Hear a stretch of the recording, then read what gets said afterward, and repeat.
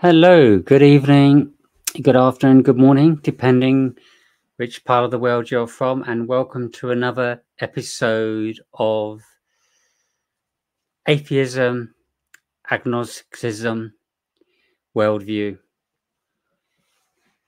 Is it true or is it false? Is the Christian worldview the true answer? Especially when we're talking about the origin of the universe, and most importantly of all, is the source of mankind. And actually, we were having a really good chat about this earlier about us as humans, which I think will be quite a good segue to kick off this evening's session. And just before I quickly do that, I've got to do a little few other bits. I'm going to add a little stream if I remember where to do it. I'll do that in a second, but in the meantime I will also quickly say hi to, I see Max is there. I'll add you to the stage, Max. So welcome to tonight's stream. I hope you're well. Hello, Ray. How are you? I'm good. I'm good. I'm well, thank you. And welcome to the show, and great to see you. I was going to first quickly ask from last week. Had you spent any time considering anything or any thoughts from last week? Yes, Burning yes. questions So, or anything? yeah, basically, what story Arul told me, I was not convinced that that is true.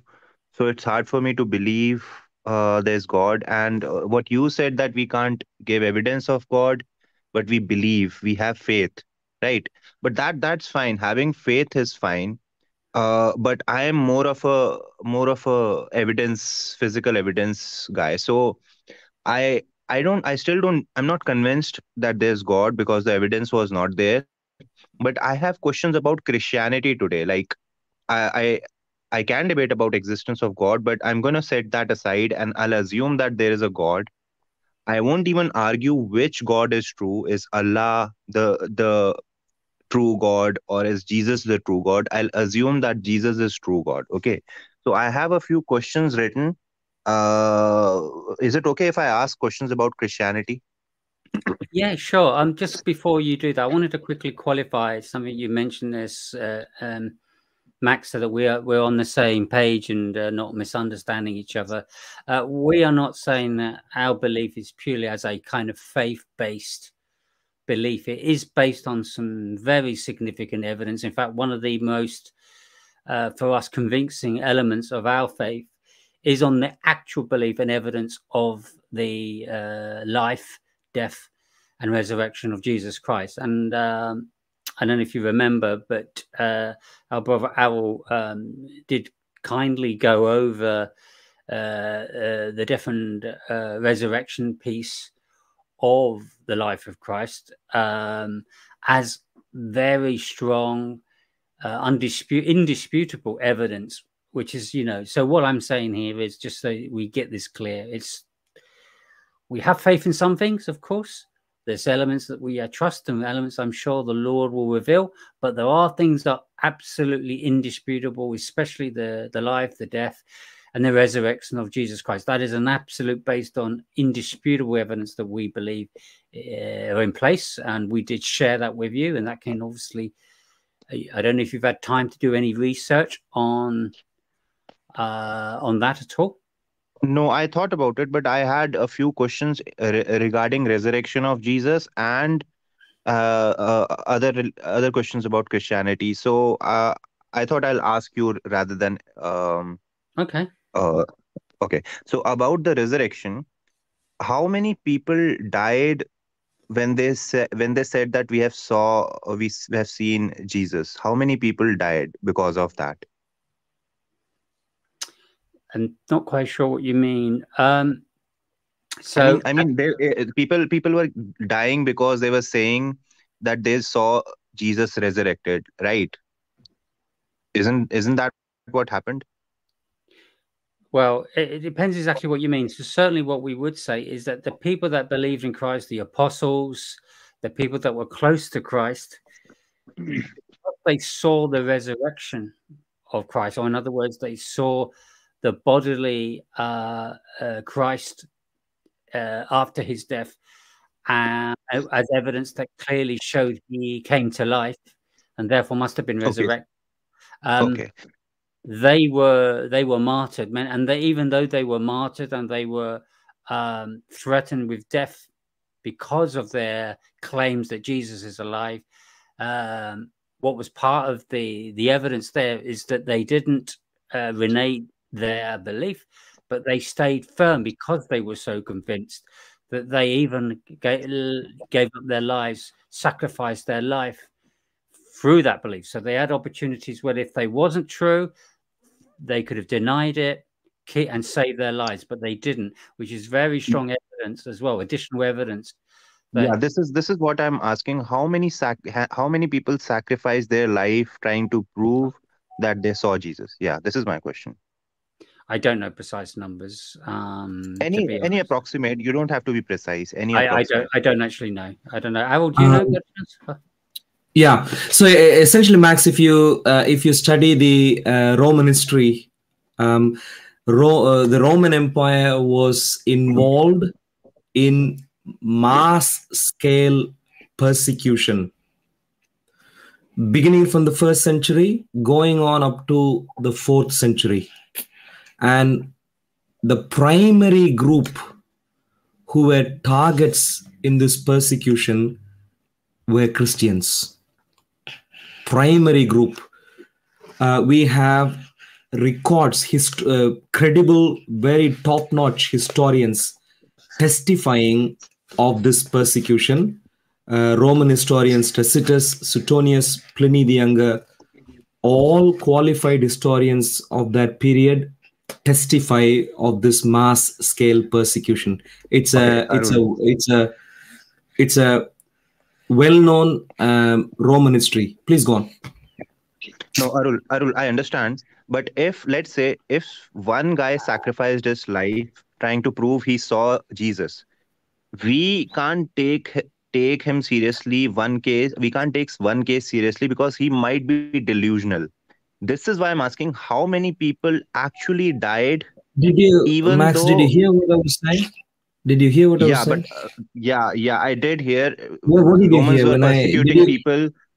Romans were persecuting mass murdering Christians. Romans were mass murdering Christians, but that doesn't prove God was resurrected. That doesn't prove that. Max, I'm asking how many people were ready to die and actually died. Yeah.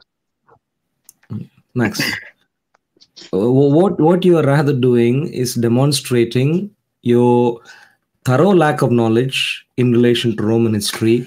I can repeat right now. Roman Empire spread around a vast majority of the world at that time. Not as big as British Empire, but still large enough. And Roman Empire, have you heard of this thing called Gladiator? Have you seen that movie Gladiator? Yes. Yeah. By the way, one of the primary groups which became victims in that gladiatorial sport / entertainment were Christians. It's a fact of history. Now, I'm not asking how many Christians died in the past. I'm asking, some Christians saw Jesus resurrect and they sacrificed their life because they were threatened. If you tell you saw Jesus, we'll kill you. If you tell everyone you saw Jesus resurrect, we'll kill you. So I'm asking, how many of those specific people who saw Jesus resurrected actually died because of that specific reason? It's not a trick question. It's not a trick question, but you're not listening, is I guess, or maybe you're not aware of the background. One second, sweetie ma. You're not aware of the context, and therefore, I think even though I'm making an important point, I think you're not holding on. The 1st century is when Jesus lived. We both are on the same page. Yep. It's the very century when the Lord lived. Yep. Okay. You know maybe I'll start from kindergarten level and go upwards. Are you aware of the fact that Jesus had 12 disciples, 12 apostles? No, Have you I'm heard not of aware that of it. idea?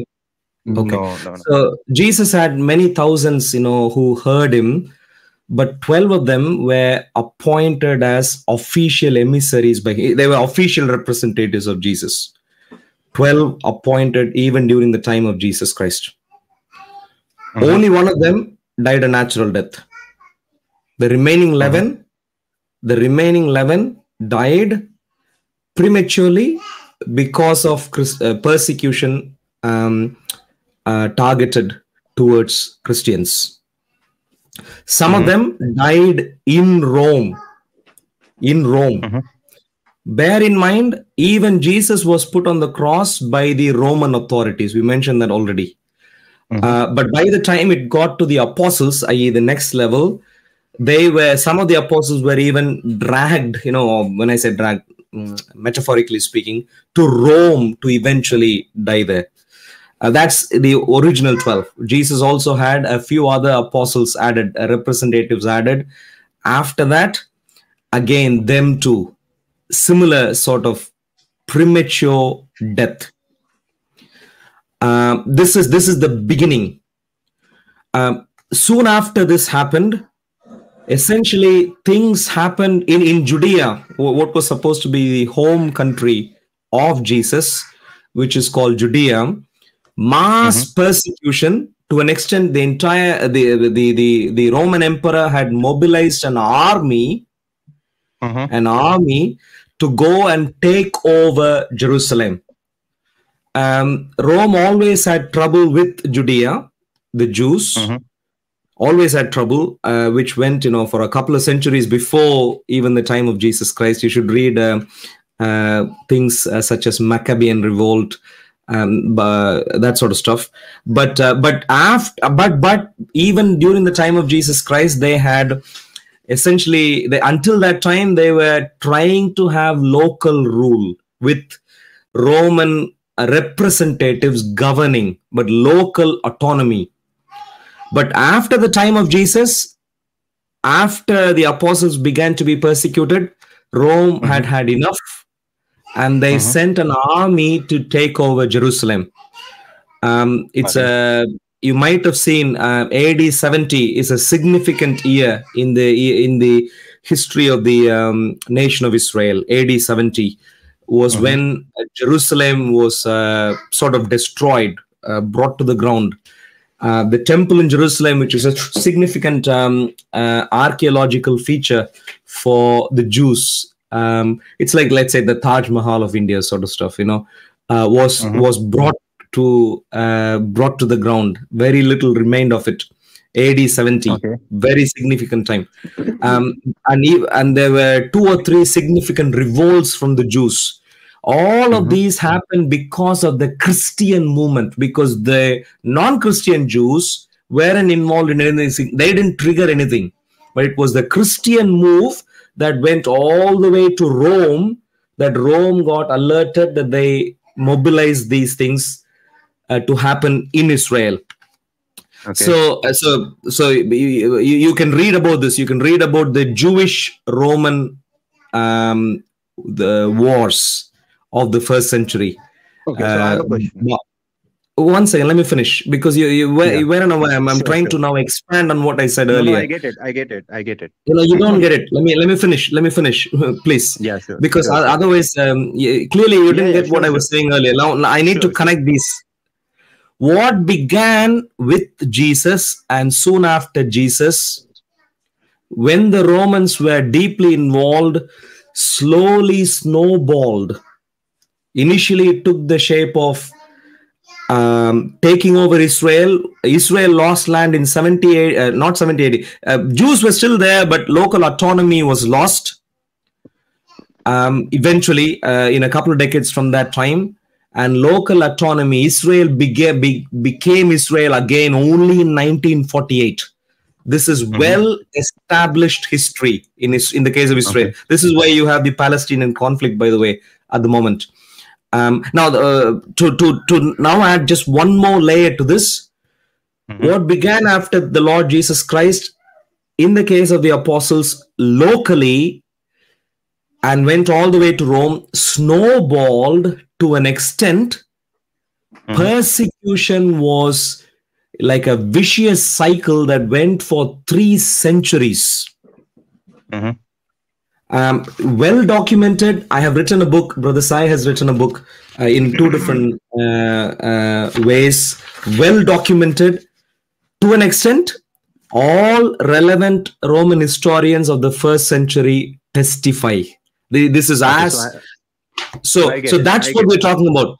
3 centuries of persecution, which clearly involved those who visually saw Jesus also, but not just the ones who visually saw, but also those who were resident there. Even if they hadn't seen Jesus visually, they could have explored the empty tomb and all those things. So sort of the second tier of witnessing, which would have been thousands of people living in Jerusalem at that time. I get it.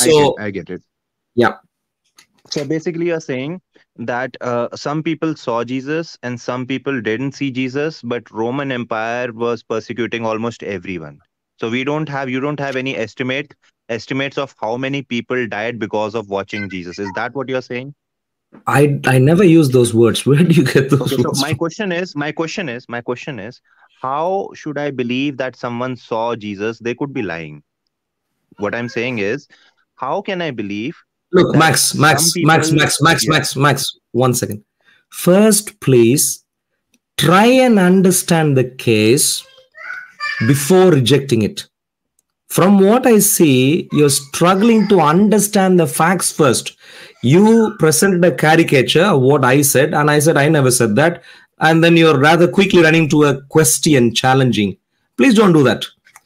Try and understand the facts first, and then come to an informed judgment. What are the facts? Okay. The story that you told last time. Did you hear what I said last 10 minutes maybe? Did you hear that or did. not? Roman Empire was persecuting Christians, and the Christian movement that started after Jesus died for about they started persecuting around 70 AD, and it went on for 3 centuries, and they killed a lot of Christians. This is what you said. Yeah, how many? You said that I said there is no estimate of how many. Do you roughly know about the nation of Israel in the 1st century? A few million. I don't know, because I asked you how many people died because they saw Jesus. You're not answering that. You're telling me everything except one number. How many people died? Okay, if you want a rough number, Jesus. Millions. Are you happy now? Thank you. Now my next question is just a second. So is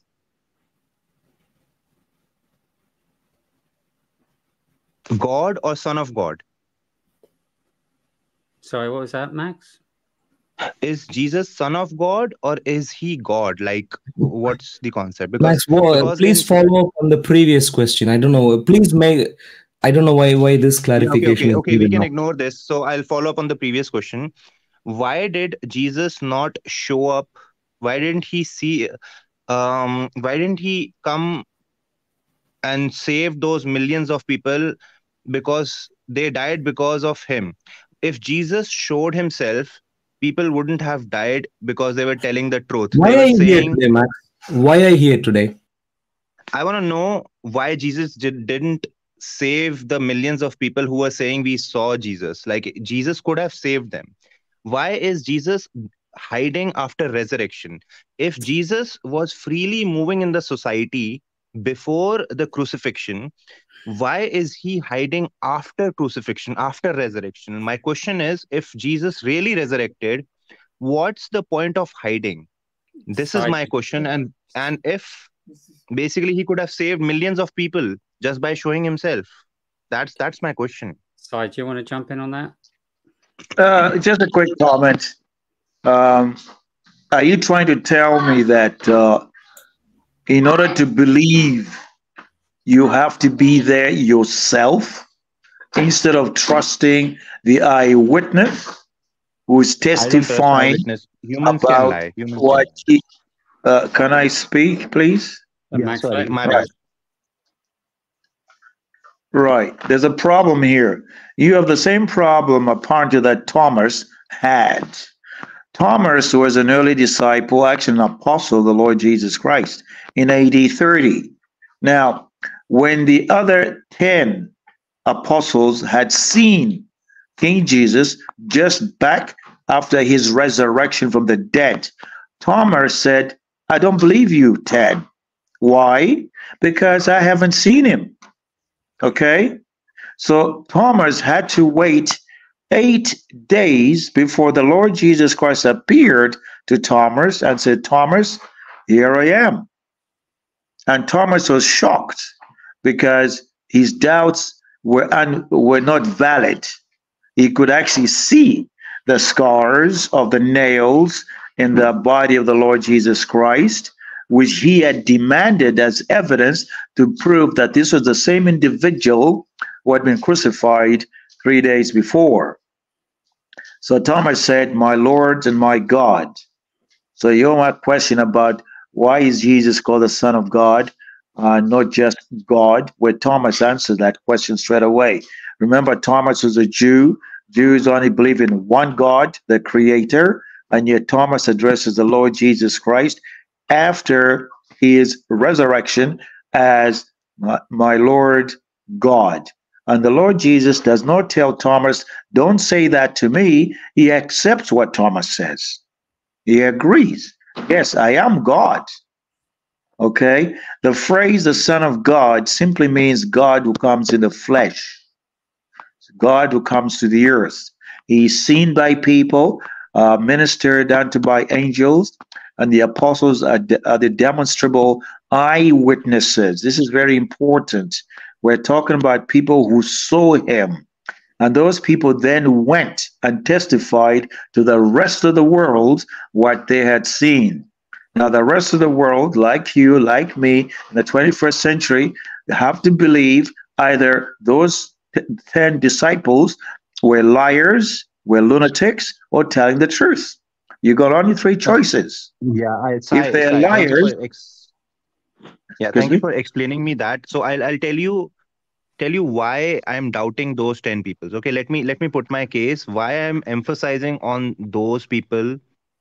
So if someone told me that Donald Trump died, and now 10 or maybe hundreds of people are telling me that he is resurrected, right? It would be hard for me to believe, because resurrection is an unnatural event. Okay. Now, in case of Jesus, the moment you say Jesus resurrected, then I have to believe that God created the universe. Then I have to believe there's a hell and a heaven. There are 3 and 4 supernatural events that I have to believe just because 10 people told me they saw Jesus resurrect. Now, my case here is there are a lot of people on YouTube giving testimonies that they have seen UFOs and aliens, and they have been abducted by aliens. I don't believe, because humans can lie, and humans are delusional. Max, please. Look, Max, we really want to engage with people, but we really want to engage with sincere people. We gave you many facts of the case already. You can't just go back to a state where you don't respect any of the facts that we have given you. What you gave as a comparison, Donald Trump, isn't the case that we gave you. Roman military killed Jesus. While Roman or subjected Jesus through a process in which Jesus laid down his life. In that process, Jewish religious authorities were involved. So 3 different huge groups were paying attention, very close attention. The fact of Jesus' death is a virtual certainty in the minds of anyone who is worth his salt in terms of being a historian. So, death of Jesus is a virtual certainty. 3 different parties involved. He was put in a grave. 3-level protection. A rock rolled covering the entrance to the grave, a Roman seal placed on it, and Roman guard at the command of the governor of that region, Pontius Pilate.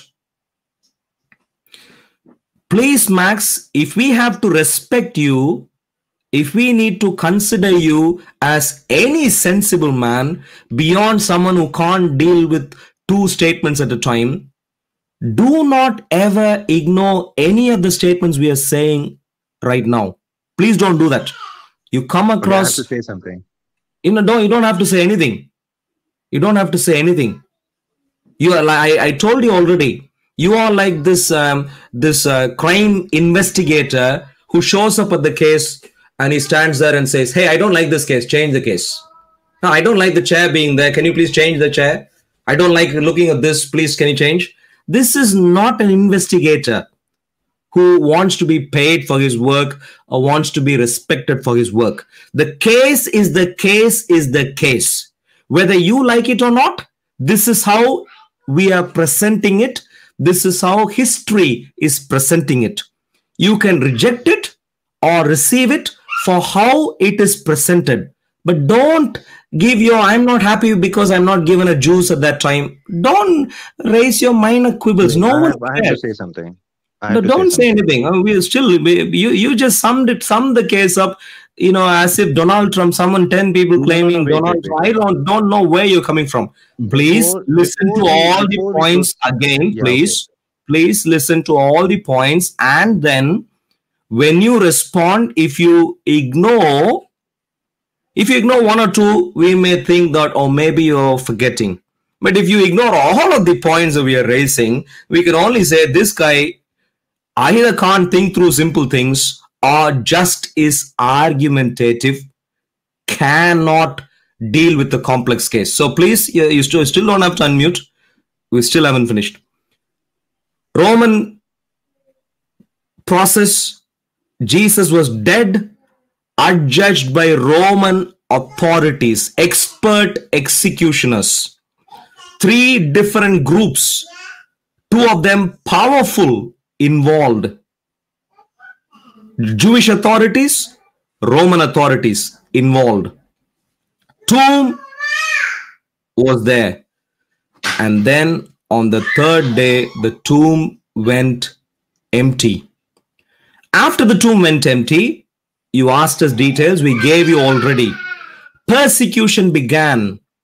Out of the 11 apostles who were still alive, minus Judas Iscariot, 10 died prematurely for what they claimed.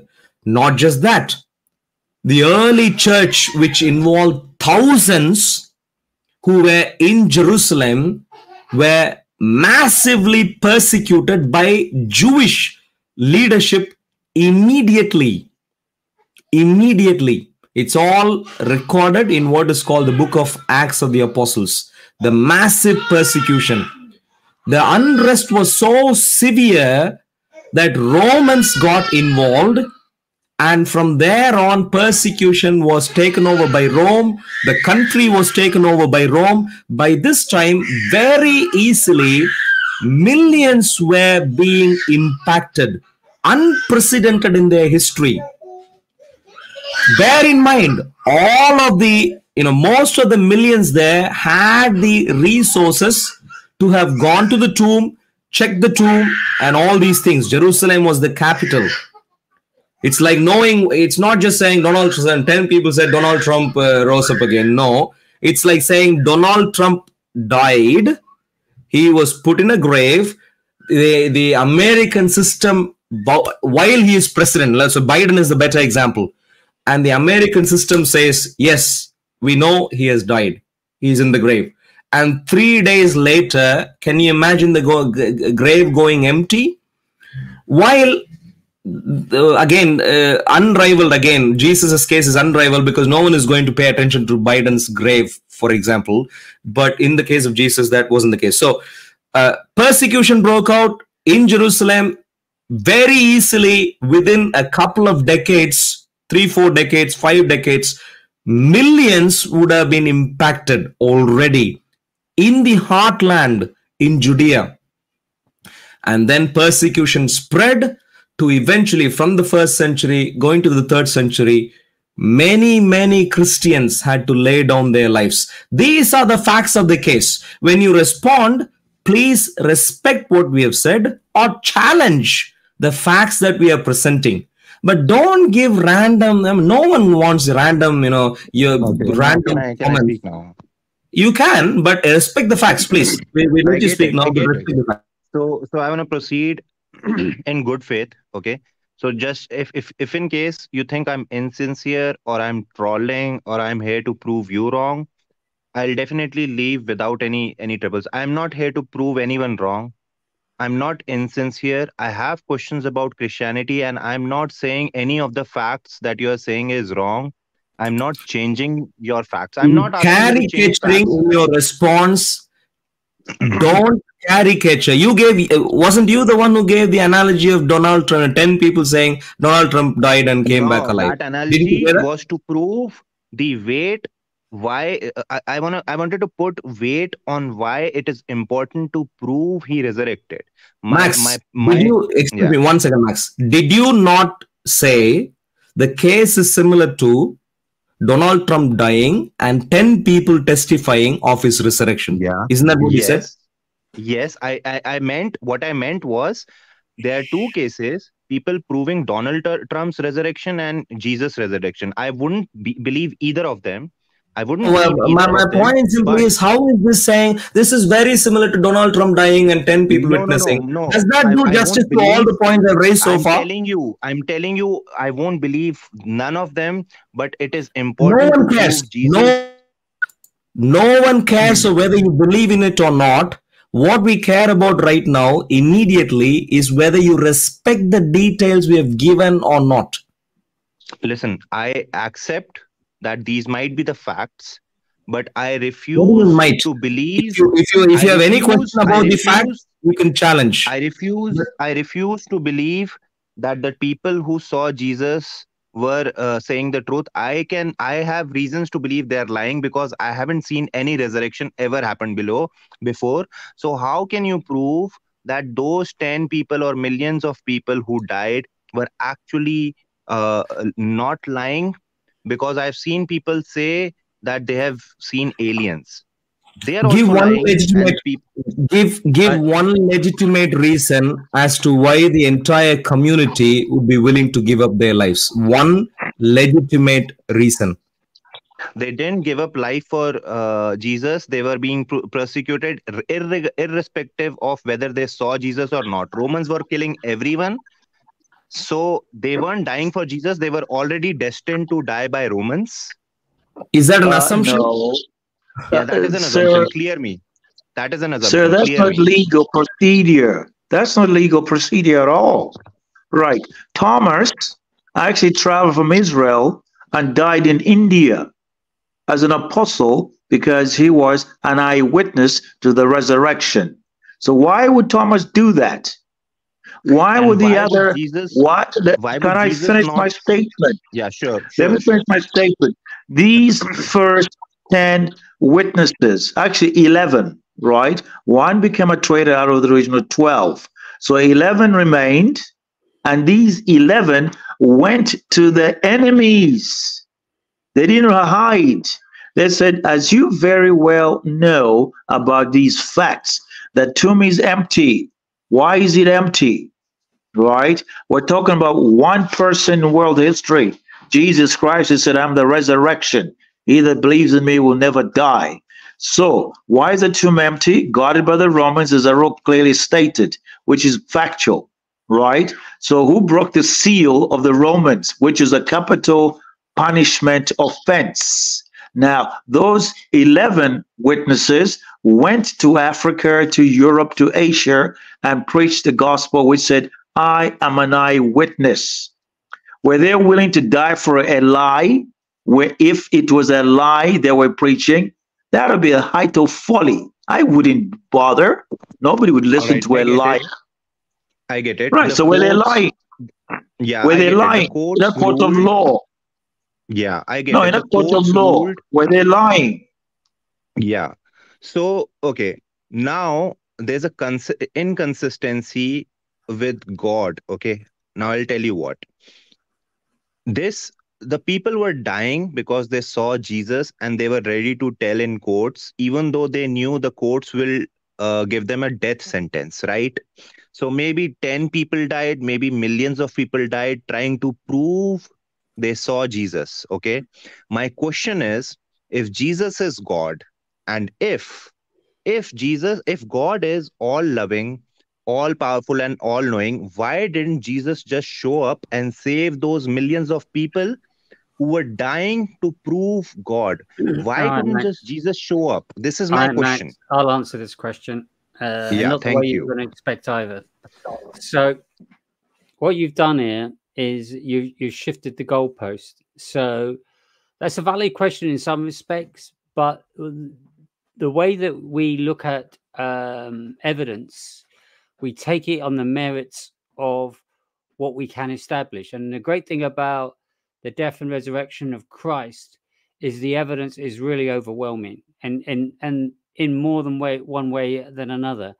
Back then, of course, as Errol mentioned, the Jewish authorities had a strong issue or case against Christ because they didn't believe that was the Messiah that they were waiting on. They were expecting something a little bit more glamorous, despite the scriptures pointing and prophesying exactly how Jesus will come and so forth. So they were very much against what Jesus was trying to claim, and felt it was blasphemous, which is why it also didn't help his case to not be captured, because both a lot of Jews were against Christ for that reason, and of course the authorities, because the Roman authorities, on the basis that this was going against the allegiance to the throne, because people were going to believe their God and not believing in the Roman Empire as their God, in a sense, as authority, to come under that authority. So with that in mind, yet when witnesses up to 500 plus the apostles were witnesses to the resurrection of Christ, because they physically witnessed it, there was a huge conversion in terms of how significant that impacted the Jews. Many Jews became Christians. Christians themselves are believers that became believers of Christ because of the witnesses and that message going through to others as well, that claim that witness. It grew into one very significant group of people that believed, and this was part of the history.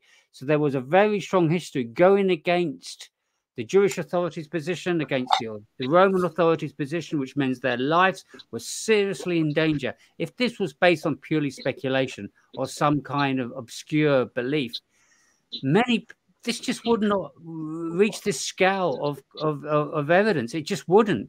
So all the evidence put together through the history as well, supporting that, is the case at hand. I So get you. Can I make a quick comment?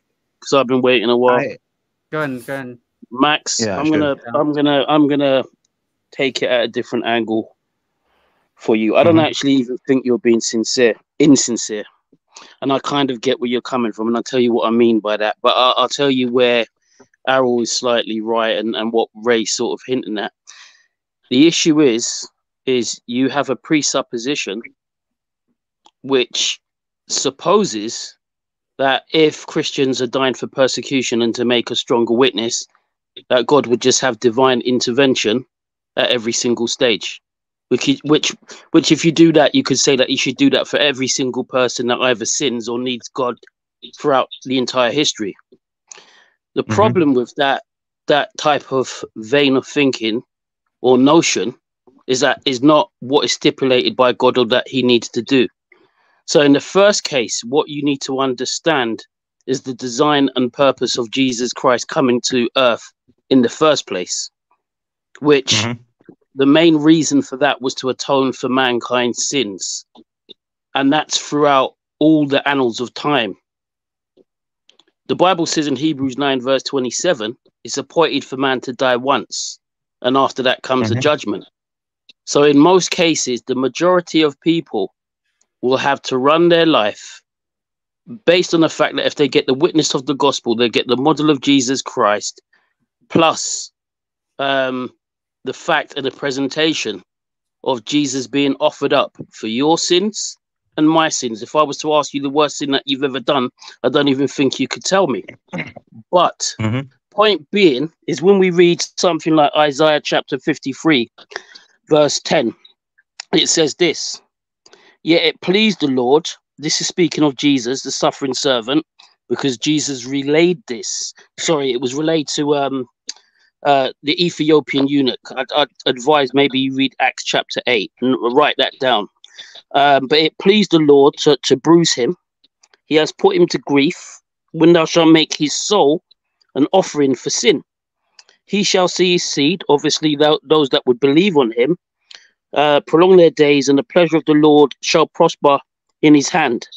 And verse 5 says, "But he was wounded for our transgressions, he was bruised for our iniquities. The chastisement of our peace was upon him." So therefore, what I'm trying to say to you is, the only mandates that was already in Scripture and which are given unto all men, which Jesus needed to fulfill, was his death, and for your sins and my sins, to be crucified on the cross, and for those sins to be eternally erased. That's the first thing. And then secondly, all he needed to do was prove the resurrection once, and that needed to be shown or established in the mouth of 2 or 3 witnesses. Everybody else, aside from that, the Lord doesn't have to show up for divine intervention or divine evidence for everybody else, because they simply need to choose. Does that all make sense? Yeah, this makes a lot more consistency in the story. This makes a lot more consistency in the story. So now I can move forward with a few different questions which are not related to existence of God but Christianity. So if you are ready to answer, I'll ask. Like, I mean, I have a few. No worries. questions. Just ask Ray or the panel in general, but I'll still be listening in for you. Okay? Yeah. So these are unrelated, but I want to make sense of Christianity, because I need to make sense of Max. We would like to find out what you have done with the case that has been given to you. Listen, if you ask me to accept that this was all true, it's hard. No one asked you to accept. No one asked you to accept. Assume with your case. Let me answer. You're interrupting me. You're interrupting me. You asked me a question. Let me answer. With all the case that you gave, I am ready to assume that Jesus was God, and he came down to he got crucified and he got rid of all the sins, and now he's not there to present himself. He's not there to show himself. What he came down to earth, he did it. Like, his goal is achieved. Now he doesn't have to show. And there were some people who saw Jesus. So that's why there's only testimony. So I can assume that Jesus is God. I can assume that this what we'd like to find out, Max, is, based on the details given, is there any valid alternative explanation?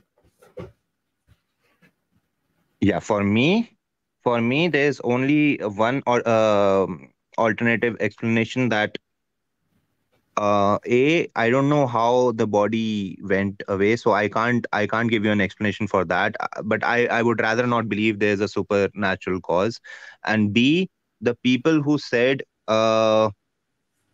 they saw Jesus were either delusional, or those who told you that this happened. The people who told you, Max, you're trying to solve not 2 different problems, but one problem. The one problem. Let me complete my answer. Let me complete my answer. Please don't answer a question which was never asked. Let me complete my answer. Please don't answer a question which was never asked.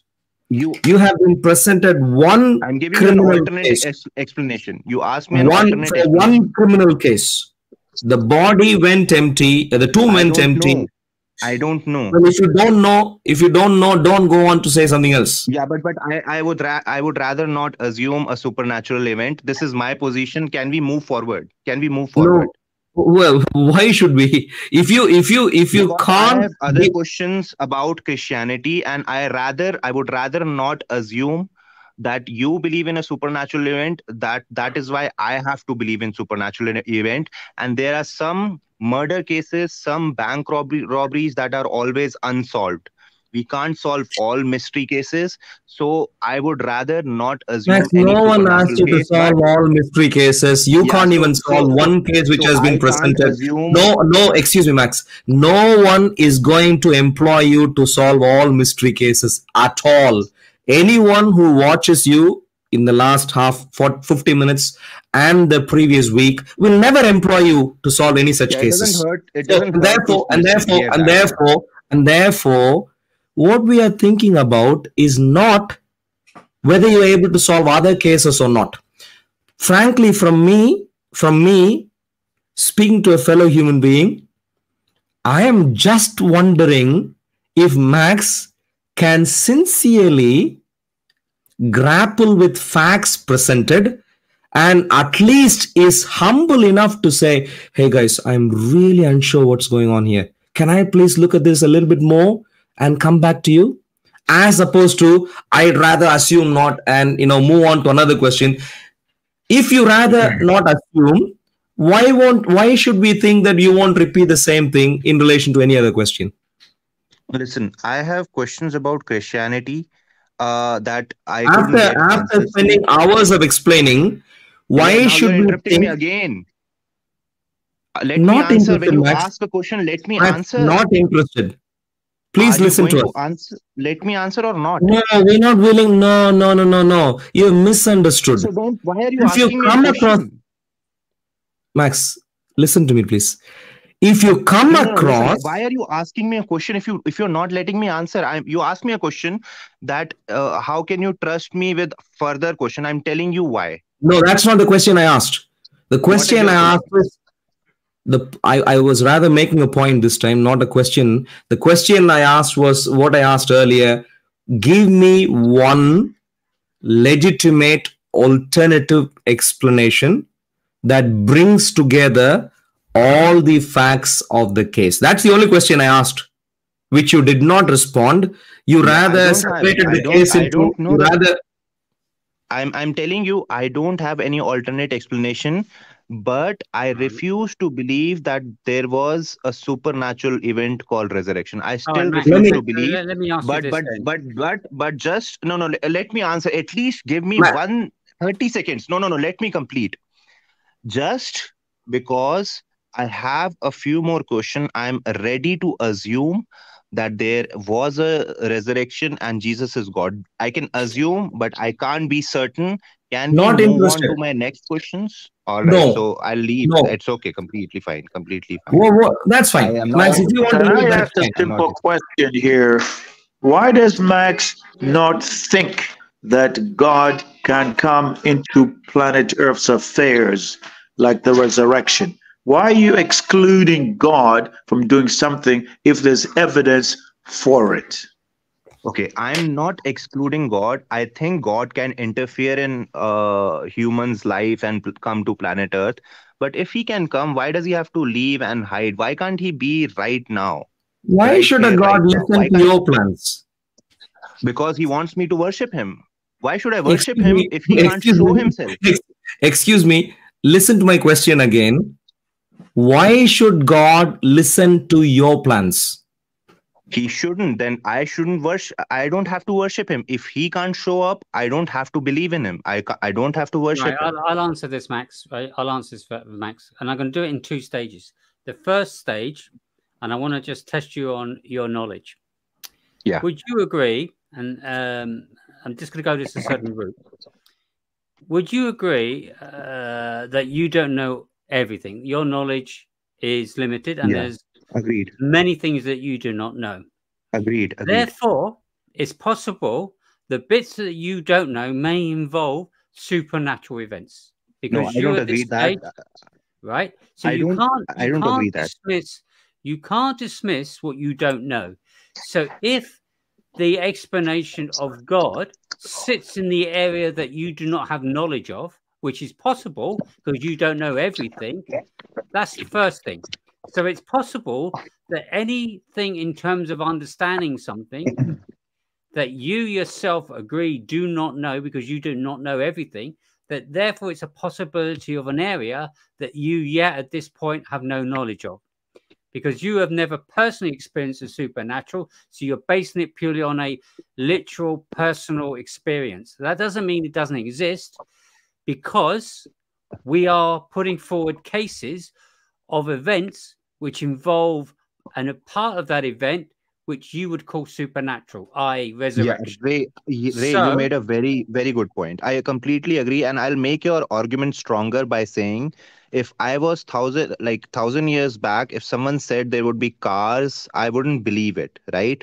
So just because I haven't seen any supernatural things, I mean, there could be supernatural things. There could be. Maybe I don't know that. I haven't seen it. That is why I refuse to believe in supernatural things. My point is, for me to actually believe, it's not that I only want resurrection to happen as a supernatural evidence.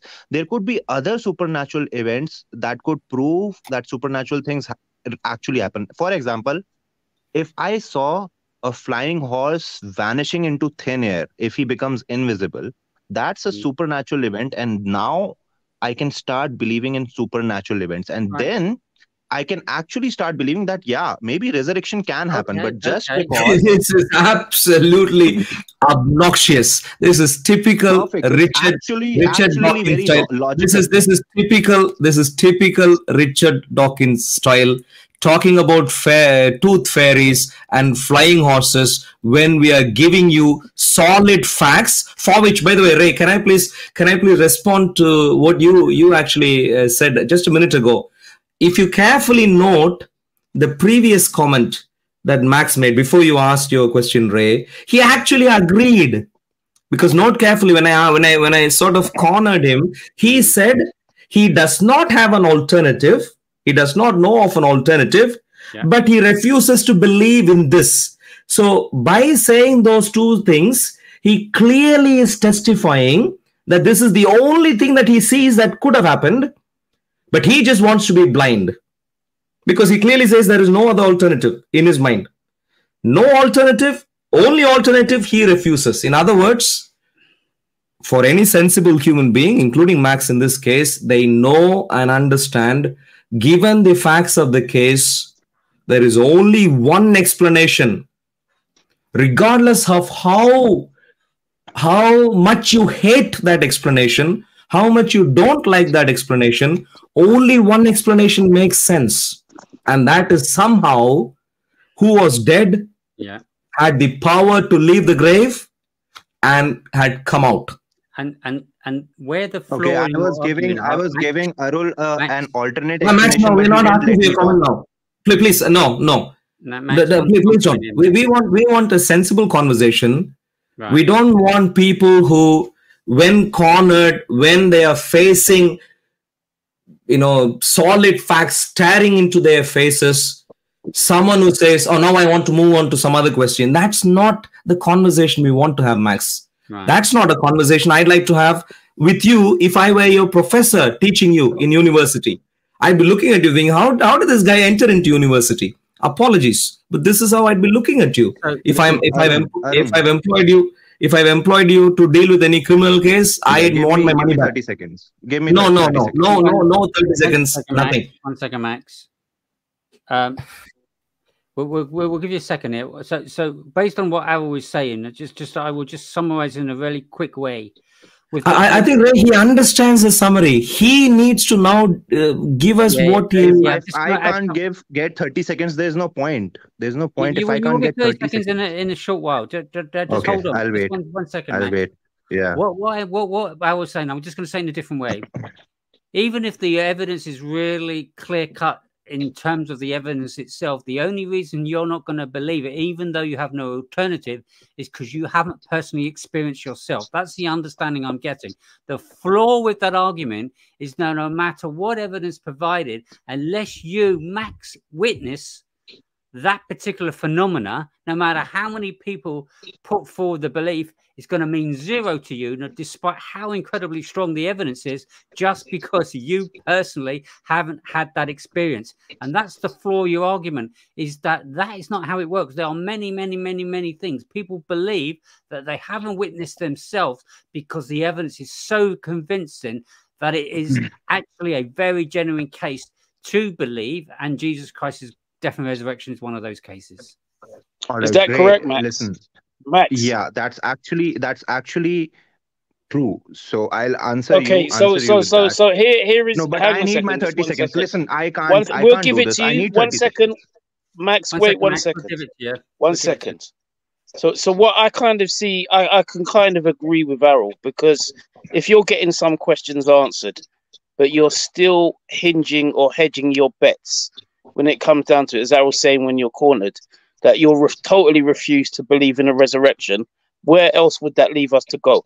By your own logic or by your own standards? All right. Now I'll answer your question, but I'll first answer Arul with the alternative assumption to the story. So he said either God resurrected, and I said I don't believe in resurrection. So what's the alternative? The alternative is whoever told you that these people died because they saw Jesus. Whoever told you that happened must have lied to you. That's my alternate explanation.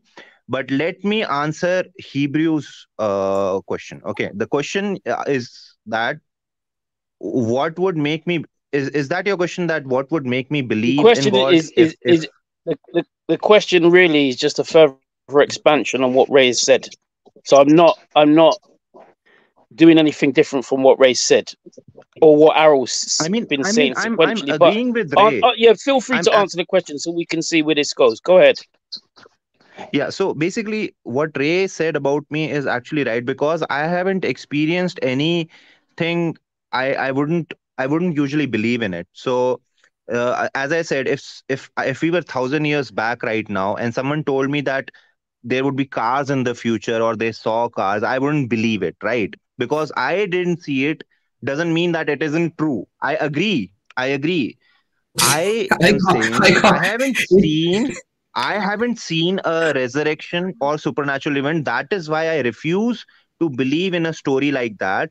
I would now what's the other side? Let's say I see a resurrection, or maybe I see a God.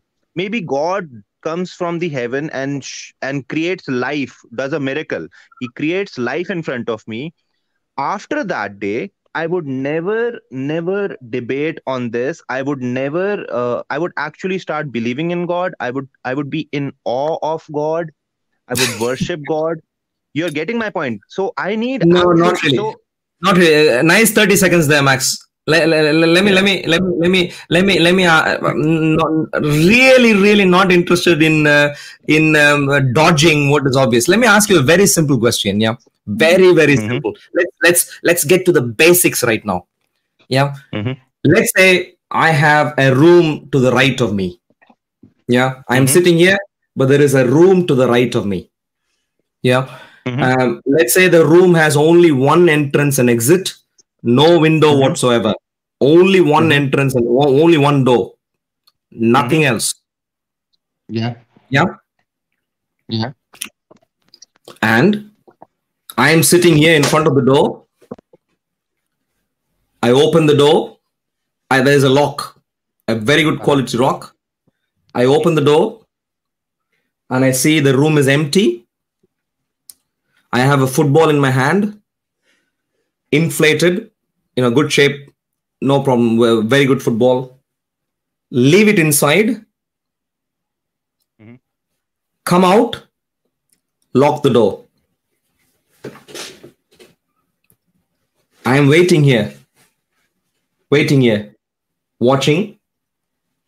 30 seconds later, I open the door again, open the lock, get in, the football isn't there. Mhm. Can we at least agree that something happened to the football, Yeah, for sure. as opposed to saying, I don't understand what is going on here, I'll just ignore this. No, Can but we at least agree on that? something happened to the ball. I agree. Yeah. And whatever happened to the wall was to the extent it left the room and went somewhere else. Yeah. Could we agree in that description? Yeah, okay. I agree. Yeah, sure.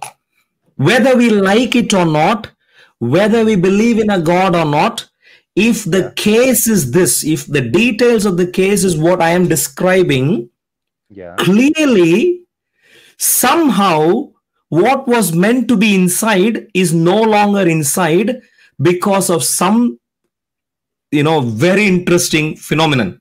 We agree, yeah? Mhm. That is exactly what we are talking about here in the case of Jesus Christ.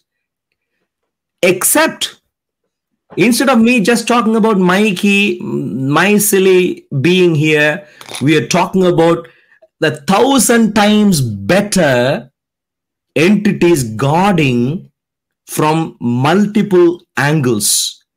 So can we please agree, whether you like God or not, whether you had breakfast today or not, whether you like orange juice or not? Okay, so I agree. Can we please, 1 second, please don't rush.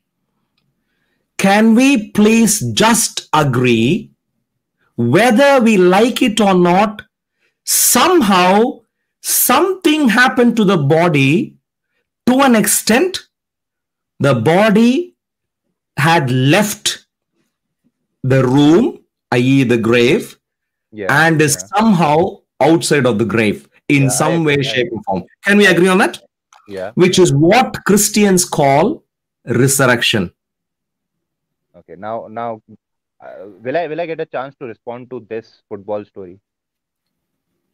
Well, if you're interested in the football story more than the more serious story that we're talking about, absolutely. No, I am interested. But we're talking about the more serious story at hand. Please clarify if you want to clarify anything through the football story. Football story, if you tell me that happened, I would definitely agree something happened to the ball, and we need to figure out. So what I'll do is come to your room and put a football there, lock, and put a camera there, lock the room and see what happens there. Okay? If nothing happens, then I'll say you are lying. You lied to me. Otherwise, if something is captured in the camera that the ball vanished, then I'll start believing that there is a supernatural thing which vanished the ball. Until I get a proof, you are lying to me.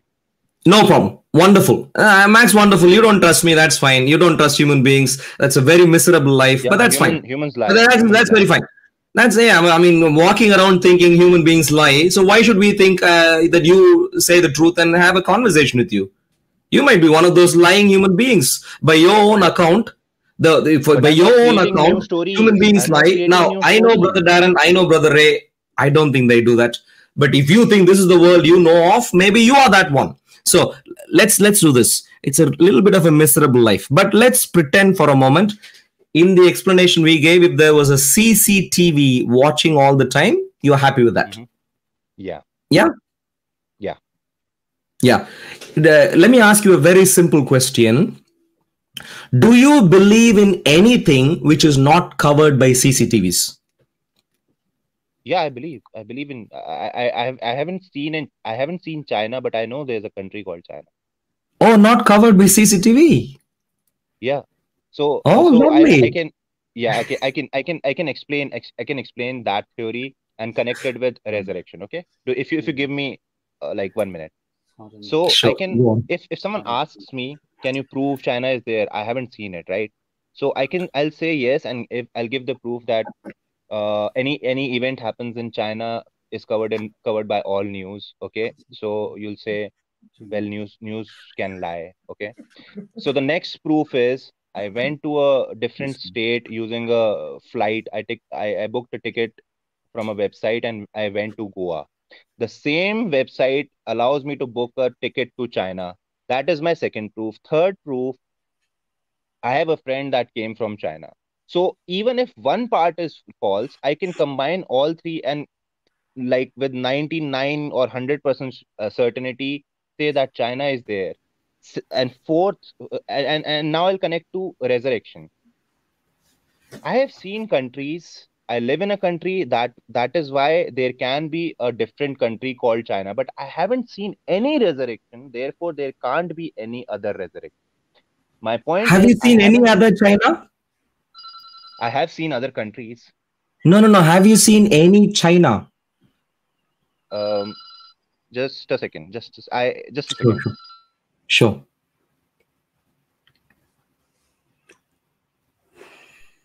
Yeah, I'm back. Sorry. Max. I have seen countries, but that proves that there can be other countries. China is just a name. No. That's not the question, Max. Have you seen any other China? No, I haven't. Oh, okay. So you have, there is only one China and that you haven't seen. Yeah. There is only one resurrection and that you haven't seen. What's the difference in this? There are other countries. I live in India. That is a country. I have seen other countries. I've been to Dubai. So countries. Look, any number of countries existing. It's not supernatural. Any number of countries existing. Excuse me. Any number of countries existing or not existing has no bearing on whether China exists. It has. I have no reason to doubt there's no China. Let me put it this way. Tell me, give me the good reasons that you want. Good reasons. I'm going to give you the good reasons. To doubt the resurrection story based on the details given to you. Okay. So I have been to Dubai. Full case. Yeah, listen, I have been to Dubai. I have been to Nepal, and I've been in India. So I know that there are countries outside of India, and countries outside of India doesn't mean it's supernatural. It's natural. It's normal. It's land. Okay, they are not claiming to be supernatural. Please, irrelevant. Max. No, let me answer. Give me 30 seconds. Give me 30 seconds. Max, please don't get into circular argumentation. I don't believe in a God and therefore I don't believe in a God is not a good argumentation at all. You can say that right at the start and not waste our time. Just saying I don't believe in the God and therefore, that's not the question asked. Look at the case, explain give one good reason not to believe resurrection is the best explanation, only explanation. I haven't seen anyone resurrected, any animal or. It doesn't matter. You say, who are you? Matters. How many people have you seen in your life? Max, that's the flaw of your argument. It's not about what you see. It's about the case itself. If, for example, you've never seen anybody kill somebody with a knife, okay, and you've never seen a knife, and you go into a court case and the evidence is clearly that somebody kills somebody with a knife, the evidence itself, even though you've never personally seen it, you've got to go with the evidence. So your personal view is kind of irrelevant. No, but I agree with you.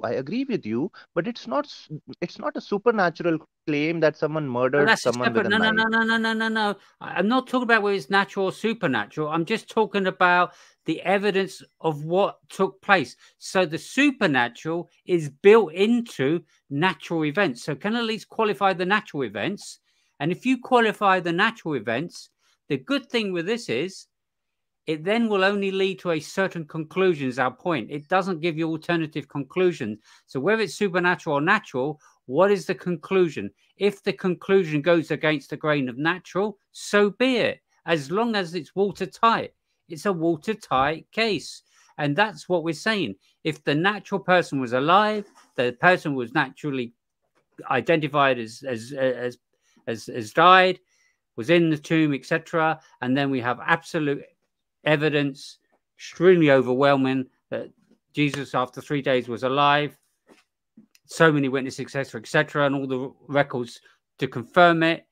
We have to at least come to the conclusion, no matter how much we don't like the supernatural element, at least all the events themselves are clear-cut evidence. And that's all we're asking you. Would you at least agree on all those events as being clear-cut evidence? I told you, it's hard for me to believe. Not saying whether it's I hard. think I the get people that who bit. told you that But would you at least story, have to come to the conclusion then? it happened like thousands of years ago. I think whoever told you that story might be lying, or maybe they were lied to. So Someone. that is why, because there's no conclusion, we won't agree on one thing. That is why I said, let's assume Jesus is God, and I have other questions, because I Not don't want to interested, Max. debate on that. Not That's interested. fine. Completely fair. Completely fair. You have answered my questions up till now. You don't want to answer the next questions. That's completely fine. But No, let's Max, they're not agree even to thinking. disagree. You're not, Let's my agree to friend, disagree. Yeah. Mr. Max, you're not being rational. You're being illogical, right? Philosophically, you're not being rational or logical. Okay? The tomb is empty. Question, why? That's a legal question. It's got nothing to do whether you believe it or not. You have to come to a good reason, which is rational, and says that tomb is empty because that's what we're asking you to think. I don't have the answer. Okay. Listen, thank you very much. Right. So you don't know. Well, excuse me. People who started off like you were honest and went to investigate. They found out that, oh, the evidence is very strong that, yes, Jesus came back from the dead. There are lots of different ways of looking at it. Number one, where does the church come from? The church comes from Israel, from Jerusalem, the heart of the resurrection. If the resurrection was a fake, there will be no church in India, there will be no church in Britain, there will be no church anywhere in the world. Why? Because right there 2,000 years ago, the enemies of the church would have said, hey guys, there's a dead body of Jesus right here. So shut up and go home. Case closed. Why didn't they do that? So why didn't they do that? Okay, see why. If churches is the evidence of Jesus as a God, then mosques are the evidence of Allah as a God. Your case doesn't become stronger with the number of churches. Did Muhammad come back from the dead? But there are Did mosques, Muhammad so come back from the dead? No, I don't know. No, he didn't. No, he didn't. No Muslim can say that. Right. No Muslim has ever said Muhammad, our leader, came back from the dead. Okay? His bones are still there in Saudi Arabia. The bones of Jesus Christ are not in any tomb in Jerusalem, in Israel. Period. That's the difference. I completely agree. Muhammad, so why is one? Okay, so why is it that one tomb is empty and the other one is full of dead bones? But there are so many mosques, so Allah must. No. We're talking about either Muhammad, who's buried in so-called Arabia, right? His bones are still there. Why didn't he come back from the dead? He's not the son of God. He's just a messenger. Okay, so why is it that Jesus came back from the dead? Because he's son of God. Thank you. Case closed. But he's son of God. God is Allah. Then Islam is the true religion and Allah is the true God. That's why I asked you. That is why I asked you, who is the God? Max, do you know Islam at all? The origin of Islam in any manner, shape, or form? Maybe 1%. But how much? 1%, maybe. What do you mean? Do you know when Muhammad was born? Supposed to have been born? I don't know. No. So can I? You're doing the same thing, which you were doing with Jesus Christ case also. Know nothing but comment as an expert. That's who you are. If I ask question, you don't answer. I'm no, irrelevant. Please don't be offended. I am making a very obvious observation. Please don't be offended.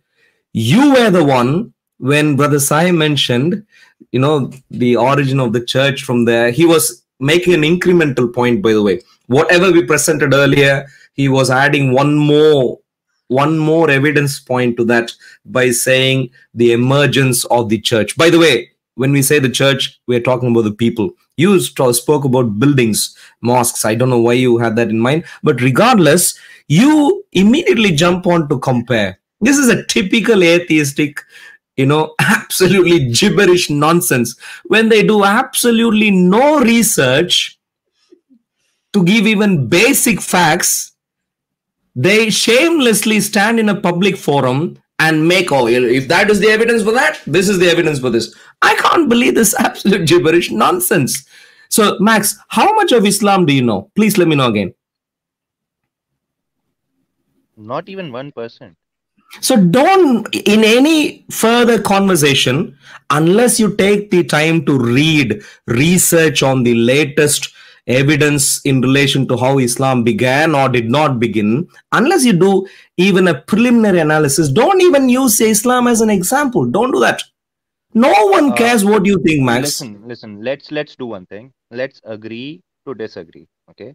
Okay, fine. You want to disagree on a very basic point, which is you'd like to comment on all sorts of things when you know absolutely nothing about. Yeah, basically, I rest my case. Because I am ready to move forward with an assumption that Jesus is the God. Not interested. We mentioned already. So I rest my case. That's what I'm saying. No, sure, that's fine. You gave me the story. I don't believe it. Yeah. That's fine. Thank you. And the reason you don't believe is because you don't believe in a God. So I don't know what further conversation you want to have. We could spend 2 hours and then you can still say the same thing. We will believe in God only if the God turns up in front of his doorstep saying hi and shakes his hand. Exactly right. I think that's a very good point you're making there. I really wanted to comment on that. Max, 1 second, please. We will let you have the last word, please. But just 1 minute. Ray, you are very, very right. Max does not like the God of history. God as he showed up, he does not like. He only wants another version of God. And that God, the other version of God whom he would take seriously and believe in, is a God who works for Max. A God who will listen to Max and say, yes, Lord Max, I'll do exactly what you say. And that God he will accept. Unfortunately, that God doesn't exist. And so Max is going to be terribly, terribly upset all through his life that the version of God that he wants, for whom he wants to be the CEO, doesn't exist, while all along he rejects the only God, the true God, who is not just CEO on top of Max, but super duper CEO a gazillion times, has showed up in history, but he will not allow people like Max to dictate terms. That God, Max doesn't like. That's what's going on at the moment, Max, very unfortunately. So it's up to you. It's up to you to see what you want to do with the evidence. Funny enough, there's been many, shall we say, disbelievers of God that on their deathbed, for people that were avid, strong disbelievers, shall we say, and they're well-known, recognized individuals, and we'll bring some quotes in weeks to come, who actually claim on their deathbed that they got it wrong for a number of different reasons. One is because they heard a word from God on their last breath. They had an experience of God at their last seconds of their life. The problem is, of course, it's too late. So even people... Go on now. Apologies, Ray. One such example is my own father. Max comes from India. He might have been familiar with this. Max, you might be aware of this gentleman called Periyar, who is one of the freedom fighters, who is a very popular atheist who came from Tamil Nadu. My father is a very popular Periyarist. He was very popular in his circles, across Tamil Nadu, various known for various different things and so on. And my dad passed away a couple of years ago when he was 72. Believe it or not, he will have similar arguments for many, many years. Life was speaker's corner all day long at home for us in India, but eventually it came to a point where in 2007, God moved my father in a manner he could not refuse his existence anymore. Eventually, he passed away as a sincere disciple of the Lord Jesus Christ. Max, it's really sad to hear that you are where you are right now, but God, who is much mightier than you, has an interesting way of moving things. So please don't be surprised that interesting things happen in your life in such a way where you think, that seems like the one I have always hated knocking on my door. Please don't be surprised. Brother Ray, apologize. Oh, that's right. And thank you for that, sharing that, because this is the thing. There is a way, we will go through this, of why God operates a certain way. And the simplest way to just put that out to you is he documents this in his word and explains his plan and purpose. And that plan and purpose goes through a particular model. This is the story, if you like, of God. This is what is actually written and documented in scripture in really, really impressive detail. It's quite phenomenal, because not only have you got some amazing history when you look at events that take place in the Old Testament historically, they all have some kind of precursor to the event of Christ.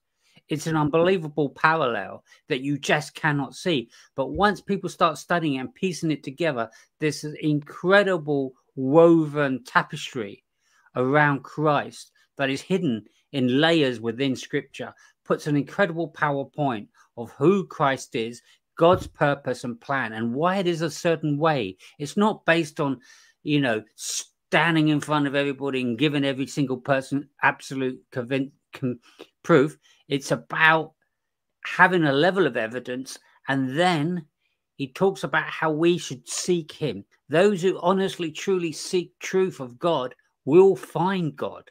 But to do that, you've got to open your heart, open your mind to seek. Don't be the one who's going to demand a certain standard, a certain way of evidence that you are dictating. All right, Ray, God himself let me just finish.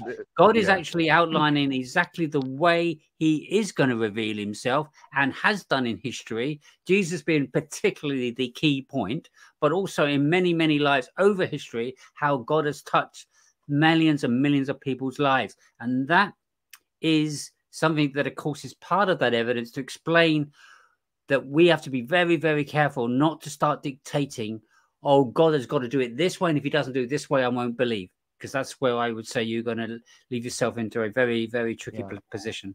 Ray, so with your point that you said, I completely agree. You know what happened? Like, I wasn't always atheist. I was an agnostic, and then something bad happened. Bad was happening in my life. I started praying to God, our Indian God, right? So I prayed for a month, like genuinely prayed, genuinely. Like you said, you're seeking God, right? I was genuinely seeking, but he didn't help. Then I started cursing God. Okay. Then I started hating God. For a month I prayed, for a month I hated God and cursed him. And there was nothing bad, like my situation, my problem didn't solve, but nothing bad, extra bad was happening. So even cursing doesn't work, even praying doesn't work.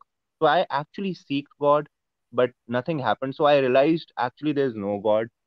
Then people started asking, how did life, how are we here then? And that was a valid question. I read Richard Dawkins' Selfish Gene. I read about evolution, and that made sense to me. It has been 15 years that I've been an atheist. So it's not like I've tried to seek God. I did, but I couldn't find him with open heart. To be honest, I'm being very honest with you, because I was a kid. I had no reason to not believe in God. But after 15 years, even after 15 years of being atheist, I couldn't find. So I thought I'll ask religious people, why do they believe in it? That's why I'm coming on on these channels, not only your channel but other channels too. But I mean, we are stuck at a point where there's no going forward. So I understand, and thanks for answering all my questions. I didn't come with bad faith in trying to prove you wrong or prove Islam wrong or anyone. I genuinely wanted to believe, like, why do you believe without evidence? So this was my mate, Max, I did mention at the beginning, we are not saying that we believe because of no evidence. Our fundamental belief is because of evidence. Okay. That's our main premise. Not so that may be a misnomer or misunderstanding. Yeah, no, I get it. So you choose to believe that evidence, but for me, it's not strong enough. For you, it's strong enough. So I don't mind if you believe in God. I have no fight with you. I have no fight with All right, Max. So there's I think I will start believing in God. if I see God do some miracle in front of my eyes. That would be a pretty good evidence. And I think every atheist will convert when they actually see God do a miracle in front of them. That's a pure evidence. And then I'll start worshipping God. Yeah. Max, can I ask you something, please? Sure. I have a little child. I don't know if you're married. I know you're a I'm bit not. younger than me. I can't remember how old you are. Do you have a family? Do you have children? No, I have no wife, no children. Okay, so you're not married yet. I have a little daughter.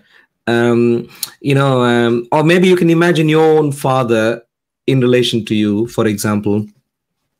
Now, when my child grows up, for example, let's say she needs to sit an examination. If I am a good father, would I think, let my child study and go through the exam and come out well, learn whatever she learns, if she struggles, maybe she'll study again, whatever. Or should I think, wait a second, I have a secret recipe for this. I'll show up, I'll have a proxy instead of my child appear in examination instead of her, help her get 100% marks. If I am a good father, what would I do? Would I do that? Yeah, you would do the first one. You would do the first one, not a proxy. Exactly. That's what God would also do. Just because you are saying, oh, I like my exam spoon fed to me, he won't do that. Please don't expect him to do that. I didn't get your example. Like, how does the example is very simply, you are suggesting that, like yourself and other atheists, if they come across some sort of a supernatural event, then they'll suddenly become God glorifying people. That's spoon feeding, in my view. God would rather want you to be intelligent and receive him for what he presents, as complex as it might be. He'd like you to be an intelligent human being coming to him, as opposed to some kindergarten child who is only looking for a spoon fed. I'll only believe in mentors if it comes in a spoon. Arul, you're insulting me a lot from the start. You're calling me unintelligent. You're calling me a person who says gibberish. You're insulting me a lot. It doesn't bother me because I'm not an unintelligent person. So what you say doesn't bother me, but this bothers this conversation. It's hard to talk to you because you're actually insulting me. And it's basically not uncommon, because I've been to other channels. They start saying me, you are a foolish person, you are this and that, and maybe sometimes remove me from the stream. Glad that you haven't thrown me out. So I'm used to getting called names by religious people. That's fine, but it actually spoils this discussion. It's hard for me to want to believe you just because you're Max. Okay, are you saying if you watch the last 1.5 hours that you will find one statement where I called you names? Yeah, you said God wants to be an intelligent person, as if all atheists are unintelligent. You called me. You said that I'm saying gibberish. If you want to rewind, you can. Max, You just listen to me again. The question is very simple. Excuse me, Max. The question is very simple. I didn't say you. In the last 1.5 hours, did you hear me call you name by any particular name? No, but you said that no one would know. If you feel guilty. No. In the last stream, and also this time, you said no one would hire you as an investigator. Like, I'm not. Still not calling you trying to insult you. Yeah, okay. You didn't call me name, but you are implying, you're patronizing me. You're implying that I'm unintelligent. I'm not smart enough to be an investigator. Listen, throughout all of this, I never said that you believing in stupid, fake, idiotic stories. I don't say that stuff to religious people. I understand they have strong beliefs in their religion. I think these are stupid stories, but I never use that word. Okay, you just used. You just did.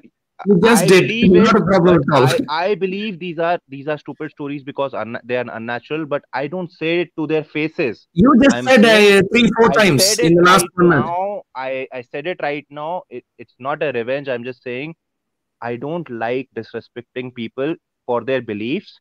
You are disrespecting me for being an atheist, you're calling me an unintelligent person, and it doesn't bother me, but it Look, actually hampers this you discussion. can watch Max. I know you're feeling guilty. I completely understand. But you can watch the last 1.5 hours. You can please watch the last 1.5 hours, and I challenge you. You will not hear one statement where I told that you are unintelligent. You implied. I might have said the conclusions you're drawing are gibberish.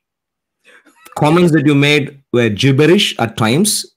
But in relation to you as a person, I don't think you will find. This is in my conscience. You can check if you want. You Please bring it. You implied it by saying no one would hire you as an investigator. Why I won't hire you. It's very simple. You said I won't hire you. I can repeat this multiple times if you want. No one will hire you. You said no one will hire you. You said that. Okay, and it's fine. It's not. You know what? I'm a guest here. I didn't come here to fight anyone or disprove anyone. I had genuine questions, and these are the same questions I asked on Max channel. Did you realize? But it's not fair to guess that you'll just insult them. Well, in 1 minute, please. Apologies. But Max, do you realize the end point where you got to? The end point was, I don't believe in resurrection. In other words, I don't believe in the supernatural, and therefore we can't do anything about it. Isn't that a rough? Yeah. But do you realize someone who says that has no purpose in having such conversation? I don't believe in the supernatural, so why have this conversation? That's why I said I rest my case. First I said, let's assume there's a God, because there was no end point to our discussions, because I had more questions and I don't expect to get answers for that. So I'll ask some other Christian, because I have more questions about Christianity. So I'll go to another channel who is ready to answer. But first I said, let's assume there's a God called Jesus who resurrected. I'm ready to assume because I want to move forward. You didn't. Then I said, I'm rest my case. What else do you want from me? I got your point. I got your answers. What else do you want? Look, someone says on the chat, it doesn't matter. Max, can I please ask you for a favor? Can you please email me info@operationsteven.org? It'd be lovely to catch up with you over Zoom or something. It'd be lovely to have a longer conversation outside of the stream. But apart, could you please do that favor to me? I'll do that, but I won't just be nice to me. I don't want to insult anyone. I don't want to get insulted. I just want answers. That's it. Sure. Okay. Well, I genuinely think I wasn't insulting you as a person. Only some points that you made, but I'm really sorry. I can apologize, and if you please email me, Max. Okay. It'll be lovely to have. Brother Ray. So just to move on. Email on the backstage chat. Yeah, let me. I'll type it in here. Hi, Max. We're just going to quickly say hi to AJ. I see you jumped on the stage. I've just. Hello. Hang on a second. Is Max still there? Yeah, I'm here. Very quickly, Max. I've said very little tonight. I've been listening in, and I would say the Lord has had me sort of sympathizing and meditating over where you're at. Whether you choose to believe that or not is entirely your business, because as you said, you can choose to accept something or reject something. But before you go tonight, I want to leave you with a verse from the Bible, especially for you. And do you believe, Max, that if there is a God, that God would be your friend? I have doubts, because that's why I wanted to ask more questions. This is why I wanted to move forward, because if there was a God, he's not all loving and all powerful, and I wanted to understand it. You know why? Because people say that if you don't worship God, you'll go to hell. That is not how a God should be, in my perception. That's another question, and Errol can get to that. But God does. In fact, actually, I'm going to answer that. I'm going to answer that in a moment. So let me get to what I'm going to do. You can follow up with Errol, because that was actually the verse after this one. But here's what I want to do. John chapter 15, verse 13 says this: "Greater love has no man than this, that a man lay down his life for his friends." The God of the Bible, Jesus Christ. Repeat that. Okay, so John chapter 15, verse 13. This is what the Lord has advanced in his case to make himself your friend. And it says this: "Greater love has no man than this, than a man lay down his life for his friends." Okay? Now, in terms of the second thing which you mentioned, about, well, God's not all powerful, or he's not all loving, and because if he was, he wouldn't send people to hell. Well, verse 14 also says this: you are my friends if you do what I command you." I've never known of a being that is higher than me, that is sovereign, that I could literally just walk into Buckingham Palace, say, for example, for King Charles, and just put my feet up on his table and do exactly what I wanted to do, without expecting police not to escort me out to the nearest prison cell with guns pointed at my head.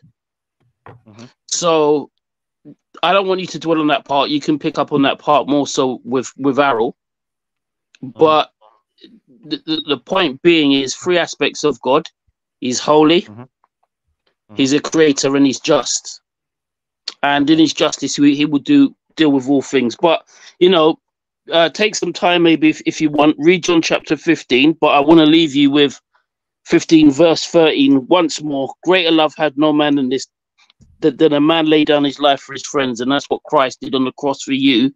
And the worst ever sin that you've ever committed, that is in your heart and that is in your mind now, that you wouldn't tell any of us on the panel that you've ever done. Amen. I'll leave you with that. AJ, thanks for explaining me that. I wanted to discuss this actually today. So my topic was not.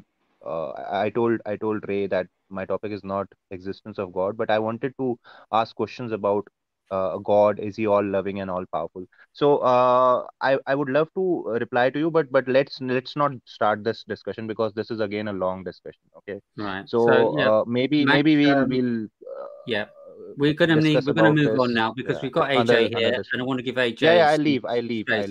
Yeah, I understand.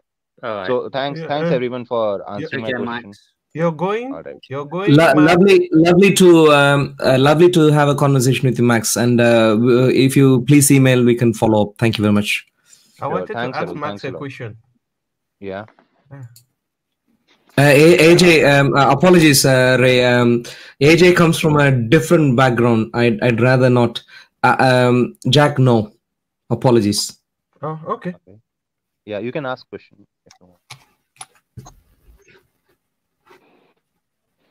Thank you. Who was asking? No, I don't. AJ is not part of the panel. He represents a different worldview. We don't want people to misunderstand. So AJ is not an atheist? Okay. He's not an atheist. He's a Roman Catholic. Oh, sorry, AJ. Yeah, this is the wrong stream for that. So we're not here to discuss that topic. It's only inviting atheists on board. More than welcome to listen in. I wanted to ask the atheist a question. It's not... Sure, Jack, but we ourselves have disagreements, so it's not fair for you to come alongside, and it may lead to confusion. All right, so maybe in next stream, AJ, maybe in next stream we'll come and we can have discussion. So yeah, this one I was just talking out with Arrow. Our disagreement is not on the existence of God, right? Or the loving nature of God.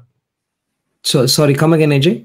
I was saying that our disagreement is not on the existence or the loving nature of God, right? No, Jack, our disagreement is even on how we process history.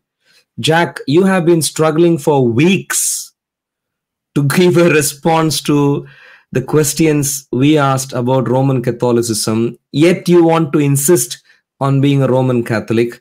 It's the same mindset that Max has. From what we see, it's not any different. So I don't know how you're going to ask some questions to him as if you come from a better place of reasoning. It's not the case. So I think it'll lead to confusion. I'll let Ray decide, but this is my best judgment. Yeah, so it's only regarding specifically the worldview of the atheist stroke agnostic. So if it's a question specifically on that, then that's fine. But that's all we're really covering tonight on this stream. Yeah, it was. I know what the stream, but I've been listening to the stream and I know how it goes. It wasn't something that was going to shift from what you guys were asking him or from the procedures you guys have been taking. But I understand Haru's point. He sees that we have a different point of view. I have not been able to answer his question. Therefore, I cannot come and stand and ask people questions of which I've not been able to answer the questions that he himself has asked me. I think that's the point where Haru is making. Yeah, Jack, you are a wonderful friend, but we'd like to engage with you on a Monday, because if you come alongside here and ask a question, then people may get confused. They may think you know how to deal with historical information, which you can't, in our view. So it'll lead to confusion. I'm not dealing with historical information. I was just going to ask him basic information concerning his a statement he made, because Max made a statement that unless God apologies, Jack. Apologies, Jack. Monday, please. Yeah, what I will say, Jack, is it's kind of come to the end of his section anyway, and I think we would kind of be going back round into either unpackaging or repackaging, which I don't think is kind of appropriate now. So let him come back round on the next section, and it may be well that we could consider it at that point, but I don't think for now it should go. Okay. All right. That's Okay, fair I'll point. leave now. Good talk. Take care, everyone. Good talk. Yeah, huh? God bless, Max. All right. You take God care. bless you. Good talking to you, bro. All right. Take care. Bye bye. Okay, take care. Bye. See you later. Bye. Right. Jack, how you doing? What's been happening, man? I'm doing fine. I'm in the process of finalizing my thesis. So it's been a Jack, tough time. Yeah. Apart from thesis, you really need to be focusing on how you're going to get out of this cult called Roman Catholicism. Why are you, can a sinking man help some other sinking man? It depends. Whether you want to sink or not. Going to do that, Jack. Harold, you set yourself up there. You knew he was going to say that. Everything depends now. Yeah. Oh gosh, Jack. It depends on the It depends on the circumstances of the sinking person now. All right. Okay. Jack, you're really lovely, Jack. But Monday, please, and bring the evidence, please, or bring a plan.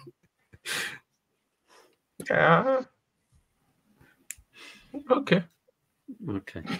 This is serious stuff, Jack. I can't believe how you thought you were going to help Max. No, I'm not saying I was going to help Max. I was just going to ask Max a question based on something he said. Not that I'm helping him. All right. Sure. Not to worry, Jack. Okay. Jack, just on that second, Ray, just very quickly, what is your thesis about? Just so we can still consider that even prayerfully for you. What is happening? What's the thesis about? It's in landscape architecture. It's about regenerative design principles in urban parks and planning in urban park planning and design based on ecological sensitivity assessment. Jack, what did you just do? Hey, all right, I'll be praying for that. I'm not going to repeat what you said, but I'm going to be praying for Yeah, you. He asked for Amen. he asked for my thesis. I was giving him the title now. Okay, Jack. Did you do something like NATO alphabet or something, you know, archaeological, biological, chemical, and you know, all sorts of stuff like that. Sorry again, Jack. Apologies. Of course, you are a PhD. You're doing PhD, aren't you? No, masters. Masters. Oh, wow. Please repeat again. Maybe this time I'll pay attention a little bit better. Let me break it down. It is about designing of urban parks, but since What there park? is urban parks like the park you guys Urban parks. Yes, urban parks. Oh, urban parks. So there is a new method of designing urban park based on the principles of regenerative design. So What do you mean by that? What do you mean regenerating designs? Regenerative is like you create an urban park where everything that exists in that urban park is able to produce. Like, for example, you design an urban park where food can come out from that park. Then you take maybe flowers, everything. Like you can do a small agricultural market in the park where the produce of the park can help the community. And then the waste from for example, the waste from the community comes back into the park and acts like a fertilizer and all this stuff. And then the park also helps to reduce urban heat and helps in carbon sequestration. So it's like a cycle where it repeats itself. That is, it's regenerative. It goes and comes back and continues. Goes and comes back and continues. Awesome. Fascinating. Yeah. I'll pray for that tonight. All right. Yeah. So Aru said my topic was alphabetical. Alphabetical order. No. No, I remember. So in other words, sorry. So in other words, you're trying to go back to the Garden of Eden. Yeah, something of that sort. Okay. But Arrow would say don't add any traditions onto it or any church father stuff that doesn't make any sense, though. No, we have to use church fathers. Yeah, poor guys. This is not the stream for that. Okay. I have Ray, kick us out. Ray, kick us out in a couple of minutes. Ray, please, go on. No asking flowers around the edges, please. You cannot ride without putting the church fathers inside now. So all right. Let's get back to Ray. Ray, go ahead. Keep on topic. So one of the interesting things that came out of this was that we put the foundations out there at the beginning to all those that we're watching in this stream, where we understanding and demonstrating our understanding of the foundational arguments that the atheist has, stroke agnostic. And within that argument is we were looking for a positive, absolute case of where you can provide evidence there is not a God, not just saying, like Richard Dawkins tends to say, on the basis of an argument that holds no actual weight to the evidence itself. It's just more of a case of, I believe in things from this perspective, and from God's perspective, I'm not really interested. It's kind of where he's going with that, because a lot of what has been argued against Richard Dawkins, especially the God delusion, goes into the specifics of why we believe what we believe. And that is regarding getting to the truth of the origin of what we believe is the creator. And the creator has been very good at leaving his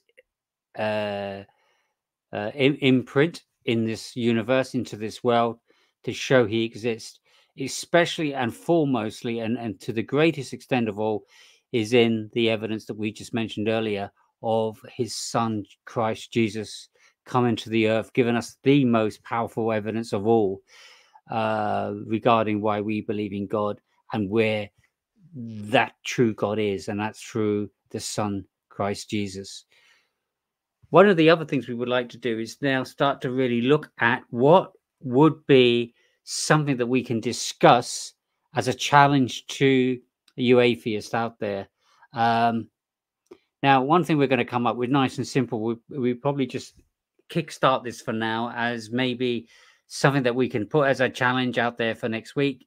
And that is, what would be fundamentally an explanation to the uniqueness of humankind?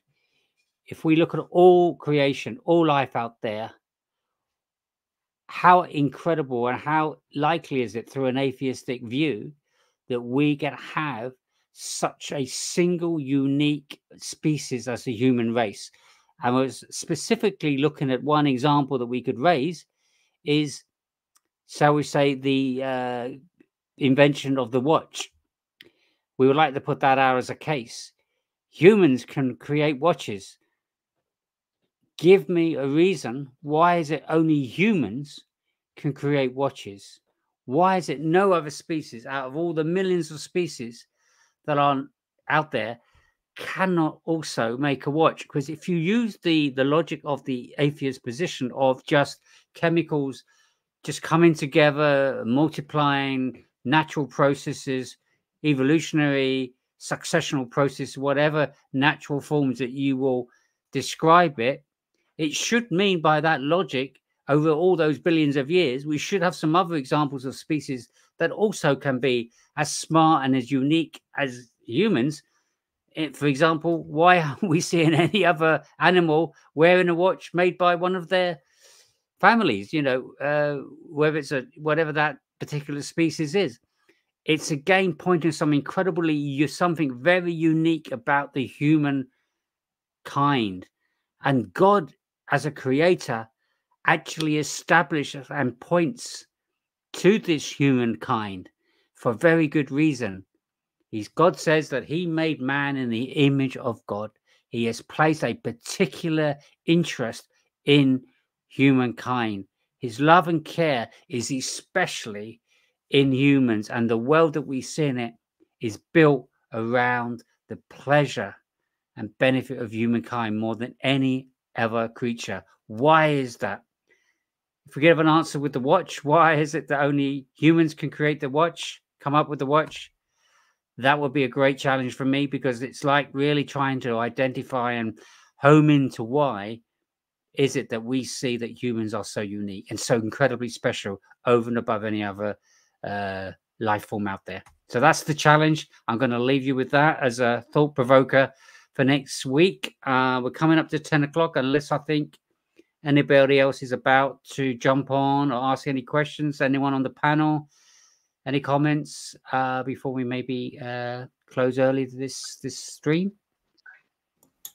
Well, I think Matt missed out on one question. Where does planet Earth come from that he actually lives on? Because either came by accident or is designed for people to live on. Mm.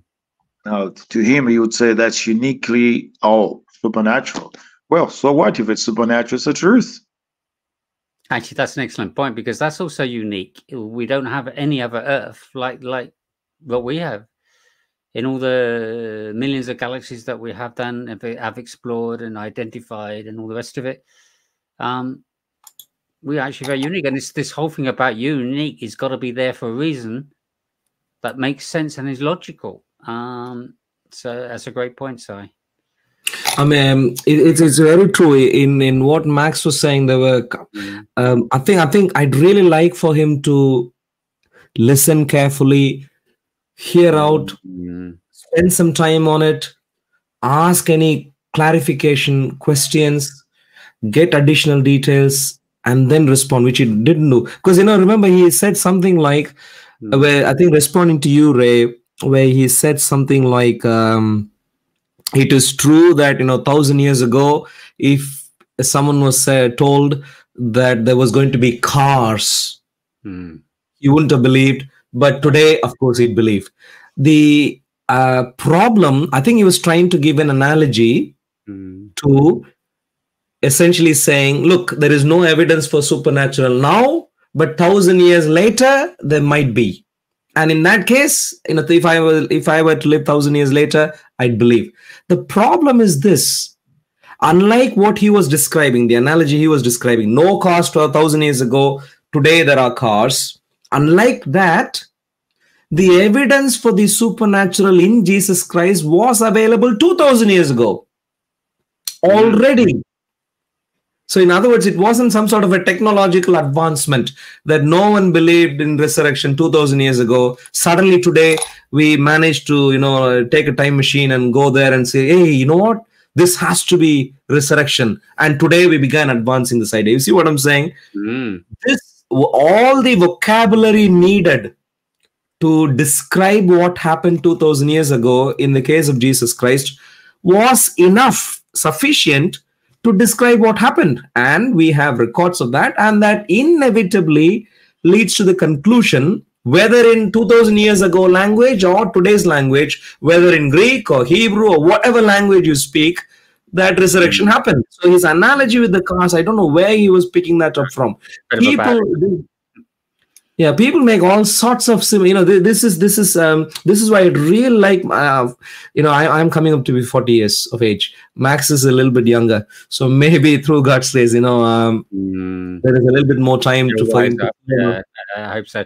Yeah. And of course, one of the other interesting things with this is, if we just look at the universe and we look at it from the origin, whatever the answer is in terms of where the origin of the universe came, that itself is supernatural. That has to be supernatural. That can't be some basic. We can't put everything into basic things that just are based on what we see regularly. The origin of the earth, the universe, is a one-time thing.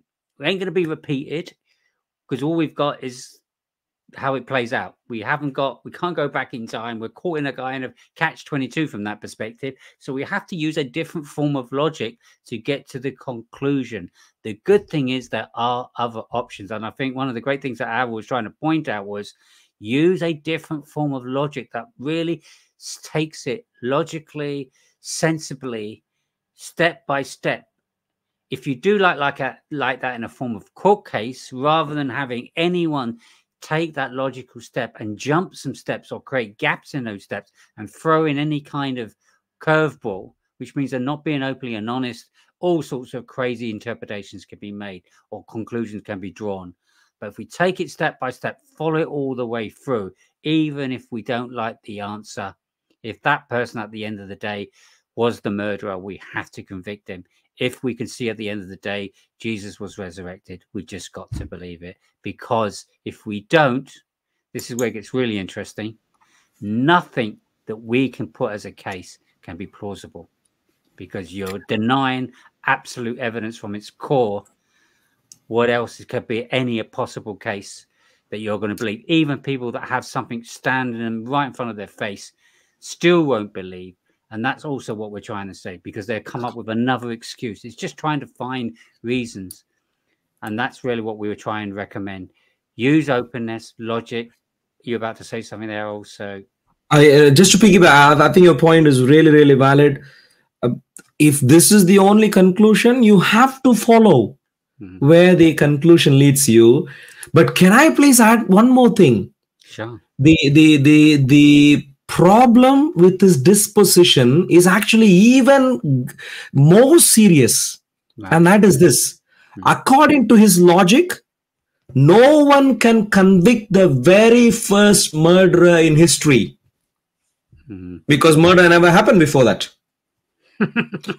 No one can convict no one can convict the very first robber in history, because robbery never happened before that. No one can believe in the first ever moon landing, because moon landing never happened before. So but the problem, it doesn't stop there.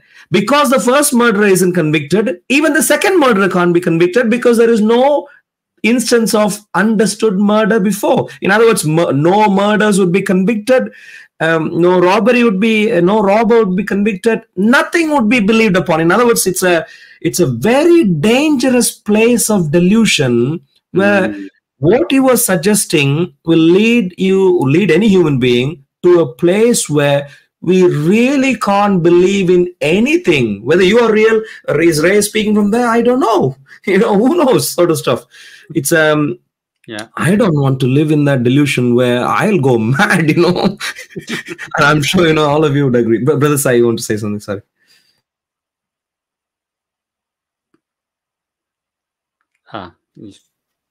I thought Brother maybe he pressed on exit instead of unmute. Yeah. I thought he wanted to say something. Sorry. Give a quick minute if he jumps on. Otherwise, we will wrap up. And we will look forward to some really good discussions on our challenge about the watch. Let's see if people can answer that. Next time around, we'll just give Sai one more minute in case. Yeah, he's back. I'd really, while Sai comes back, this is why I'm really keen for people like us, through God's grace, to really begin engaging with Richard Dawkins. I'm sure, you know, of course, John Lennox and so on have done, but I'd really like to bring in some Speaker's Corner training into the conversation and yeah, get some conclusion out. Sorry, apologies, Brother Sai. I'm assuming you left the stream instead of clicking on unmute. We can't leave a great crazy comment of Sai, so over to you, Sai. I just got kicked out accidentally by the vagaries of technology. But thanks, guys. And I'm in Ireland today, so I'll be back tomorrow. And I appreciate the good work you guys are doing. Just keep it up. May the Maxes have knowledge about the truth instead of pandering to philosophy. Thank you. God bless. All right. God bless, Sai. Thank you. I just wanted to cite something from an actual debate that I had with an atheist on another channel, on a platform in the US. And both of us, well, he was in the Caribbean. Can't remember what island. My dad's from the Caribbean, and mum and family there relatively from Jamaica. And he is a skeptic. He relies on naturalism, empiricism. He has a scientific background, and it's very similar to Max. Actually, he made a case that he once tried what we called the traditional African spiritual beliefs. He tried Obia, which is part of the African spiritual beliefs, went through a particular ritual and said it never worked for him. So not just on that basis, but from the basis of however else he tends to make evaluations, he has dismissed, you know, all so-called possibilities for supernaturalism. The problem for him is I was arguing off of the reverse of that for evidence through my uncle, who was a practitioner of Obia, rituals that he did, even to dispel a demonic spirit. Now, when I brought that argument to him, plus the fact that there are multiple cultures, regardless of whether sometimes people fabricate. I mean, you know, as Ara will always testify, he's from Tamil Nadu, and people will come up with all sorts of fanciful things. You've got Hinduism.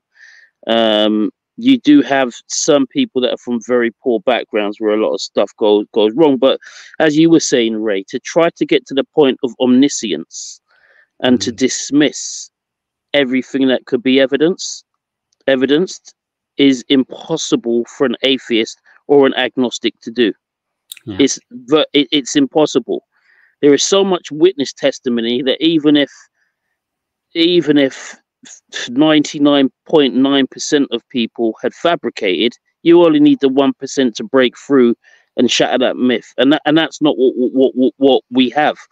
Now, the Bible gives testimony that there is that which is supernatural from God and is good, and that which is not from God, whether it be demons or so on and so forth. But in the end, what happened with this atheist that I was debating with, all he could do was say, well, at the end of the day, if the supernatural is there, it might only be able to be referenced in terms of that particular individual's worldview. So he could not, by his own merit, once I held his feet to the fire, then turn around and say the supernatural does not exist.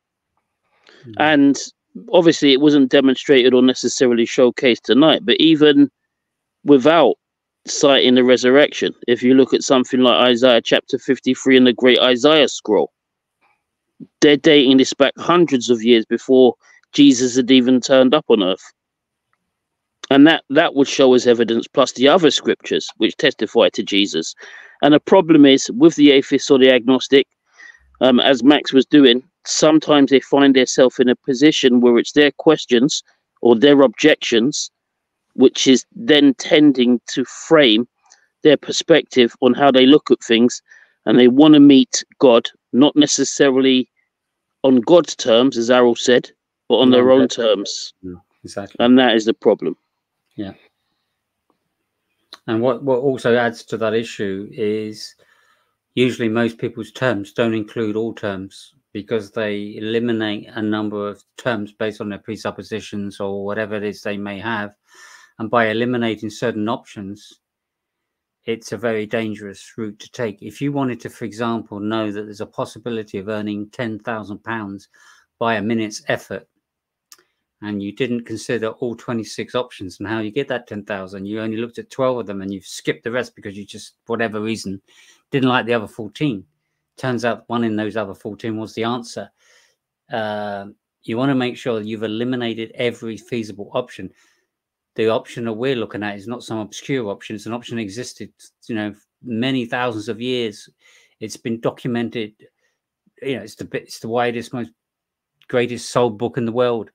There are, over billion plus believers, and 2, 3, who knows how many billions of people over all the years of history have been convinced it with an amazing stories and experiences and testimonies and all the rest of it. It's just so much that it cannot be ignored as an option, and that's something therefore has got to be a great starting point to explore. And that's what we're recommending everybody to do that's an atheist or someone on the fence that at the moment doesn't believe there is God. Let's be open, use good logic. We welcomed you to the streams, and just to discuss those options. We are more than happy to explain the Christian worldview, and we would like to look forward to those great healthy discussions. Thanks everyone for turning up tonight. For all those in the panel, thank you so much for all your contributions. Really appreciate it. This whole stream is not as good and as effective as it is without the input of everybody. So really is a big thank you. And all those in the comments, thank you again for your support, your great loving comments, and all the blessings you've offered and everything else, all the positiveness coming from you guys and comments that you've been faithful, continually following our streams. It's, we are really proud of you for that. And we really hope it's been of benefit to you tonight as all the other streams. So thank you again. And in that positive note, if somebody would like to close in prayer, we will wrap up tonight. Yeah, I'll go for it. Give thanks, Darren. Dear Heavenly Father, I come before you tonight, Father God, just thanking you most of all, Lord, for your mercy, your wisdom and your infinite love. Lord, we listen to the dialogue tonight, exchanging and interchanging between the panelists, ourselves, Lord, and also Max, Lord. Lord, Max said he'd been in a place or a position before where he felt he'd been let down by another God, and is trying to slightly posit what I feel is a bit of false equivocation, and has also raised objections which I guess for him at the moment might seem slightly tenable, but when I guess the sort of intensity turns up, he sort of doubles down and can become a little bit condescending himself. Lord, the Bible says that you look down, so to speak, metaphorically, and you search the hearts of men to see if there's any that truly search and seek God. And Lord, the Bible says that those that worship you must worship you in spirit and in truth. And without faith, it is impossible to please God. Lord, we do not set the parameters. We do not set the terms. And we come before you humbly tonight to acknowledge that. At the same time, we pray that even for Max, and if he's listening in the background or if he considers that, he will know that tonight. And he will know that you are not just a God who is mythological, who is remote, that didn't come here, that cannot empathize with us in our imperfections or our frailties. But neither, Lord, did you not come here to not be an atoning sacrifice for all men. Every man, Lord, pretty much, unless we're wiped off the face of the planet, must run the course of our life. Of course, it is by grace that we're saved and not by works, lest any man should boast. But Lord, that also means an endurance to the end. And it doesn't come, Lord, by being whimsical or saying, just because you're remote or I've not seen you, that I'll just dismiss you and get on with my life in my own way. It doesn't work like that. I've never known, Lord, for any place of employment for me to go in there, accept the job offer, and then I submit to them my terms and conditions for working at that place of employment. It doesn't work like that.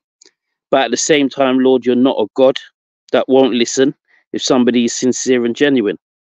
So I pray that tonight, Max and any other atheist or anybody listening in, anybody that is not in the correct worldview will know and hear by your spirit tonight, and will be drawn to you in spirit and in truth. We have one chance to get this life right. Lord, I don't know that I'll make tomorrow. None of us do. But what we do know is that we have one chance to have a go at this particular life, Lord. One chance to get it right.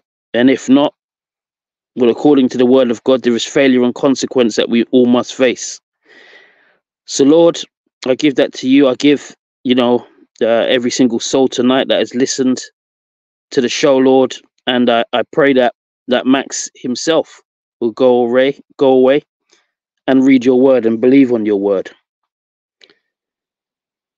I pray for everybody else tonight that has been listening in, Lord, whatever they're going through in terms of any difficulties, any struggles, financially, emotionally, mentally, spiritually, for family, Lord, that they would abide in you so that they can also bear much fruit, and you would help them to navigate, Father God, through their own journeys. We bless and lift up your name in Jesus' name. Amen. Amen. Amen. Praise the Lord. Amen. Amen, brothers. Take care, everyone. Have a great evening. God bless. Well. Yes, God bless God all the blessings. panel, all the audience. Amen. Good to catch up. Bye-bye. See you all later. Bye-bye. Brother Ray, the outro. Should we pray the outro? Forget the...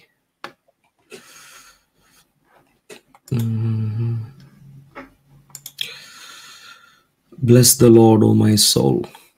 Hallelujah. Praise you, Lord. You able to run it? I'm not sure which way. Yeah, okay. No problem. I can do that, Brother Ray. Okay, there we go. Thank you. God bless. Bye.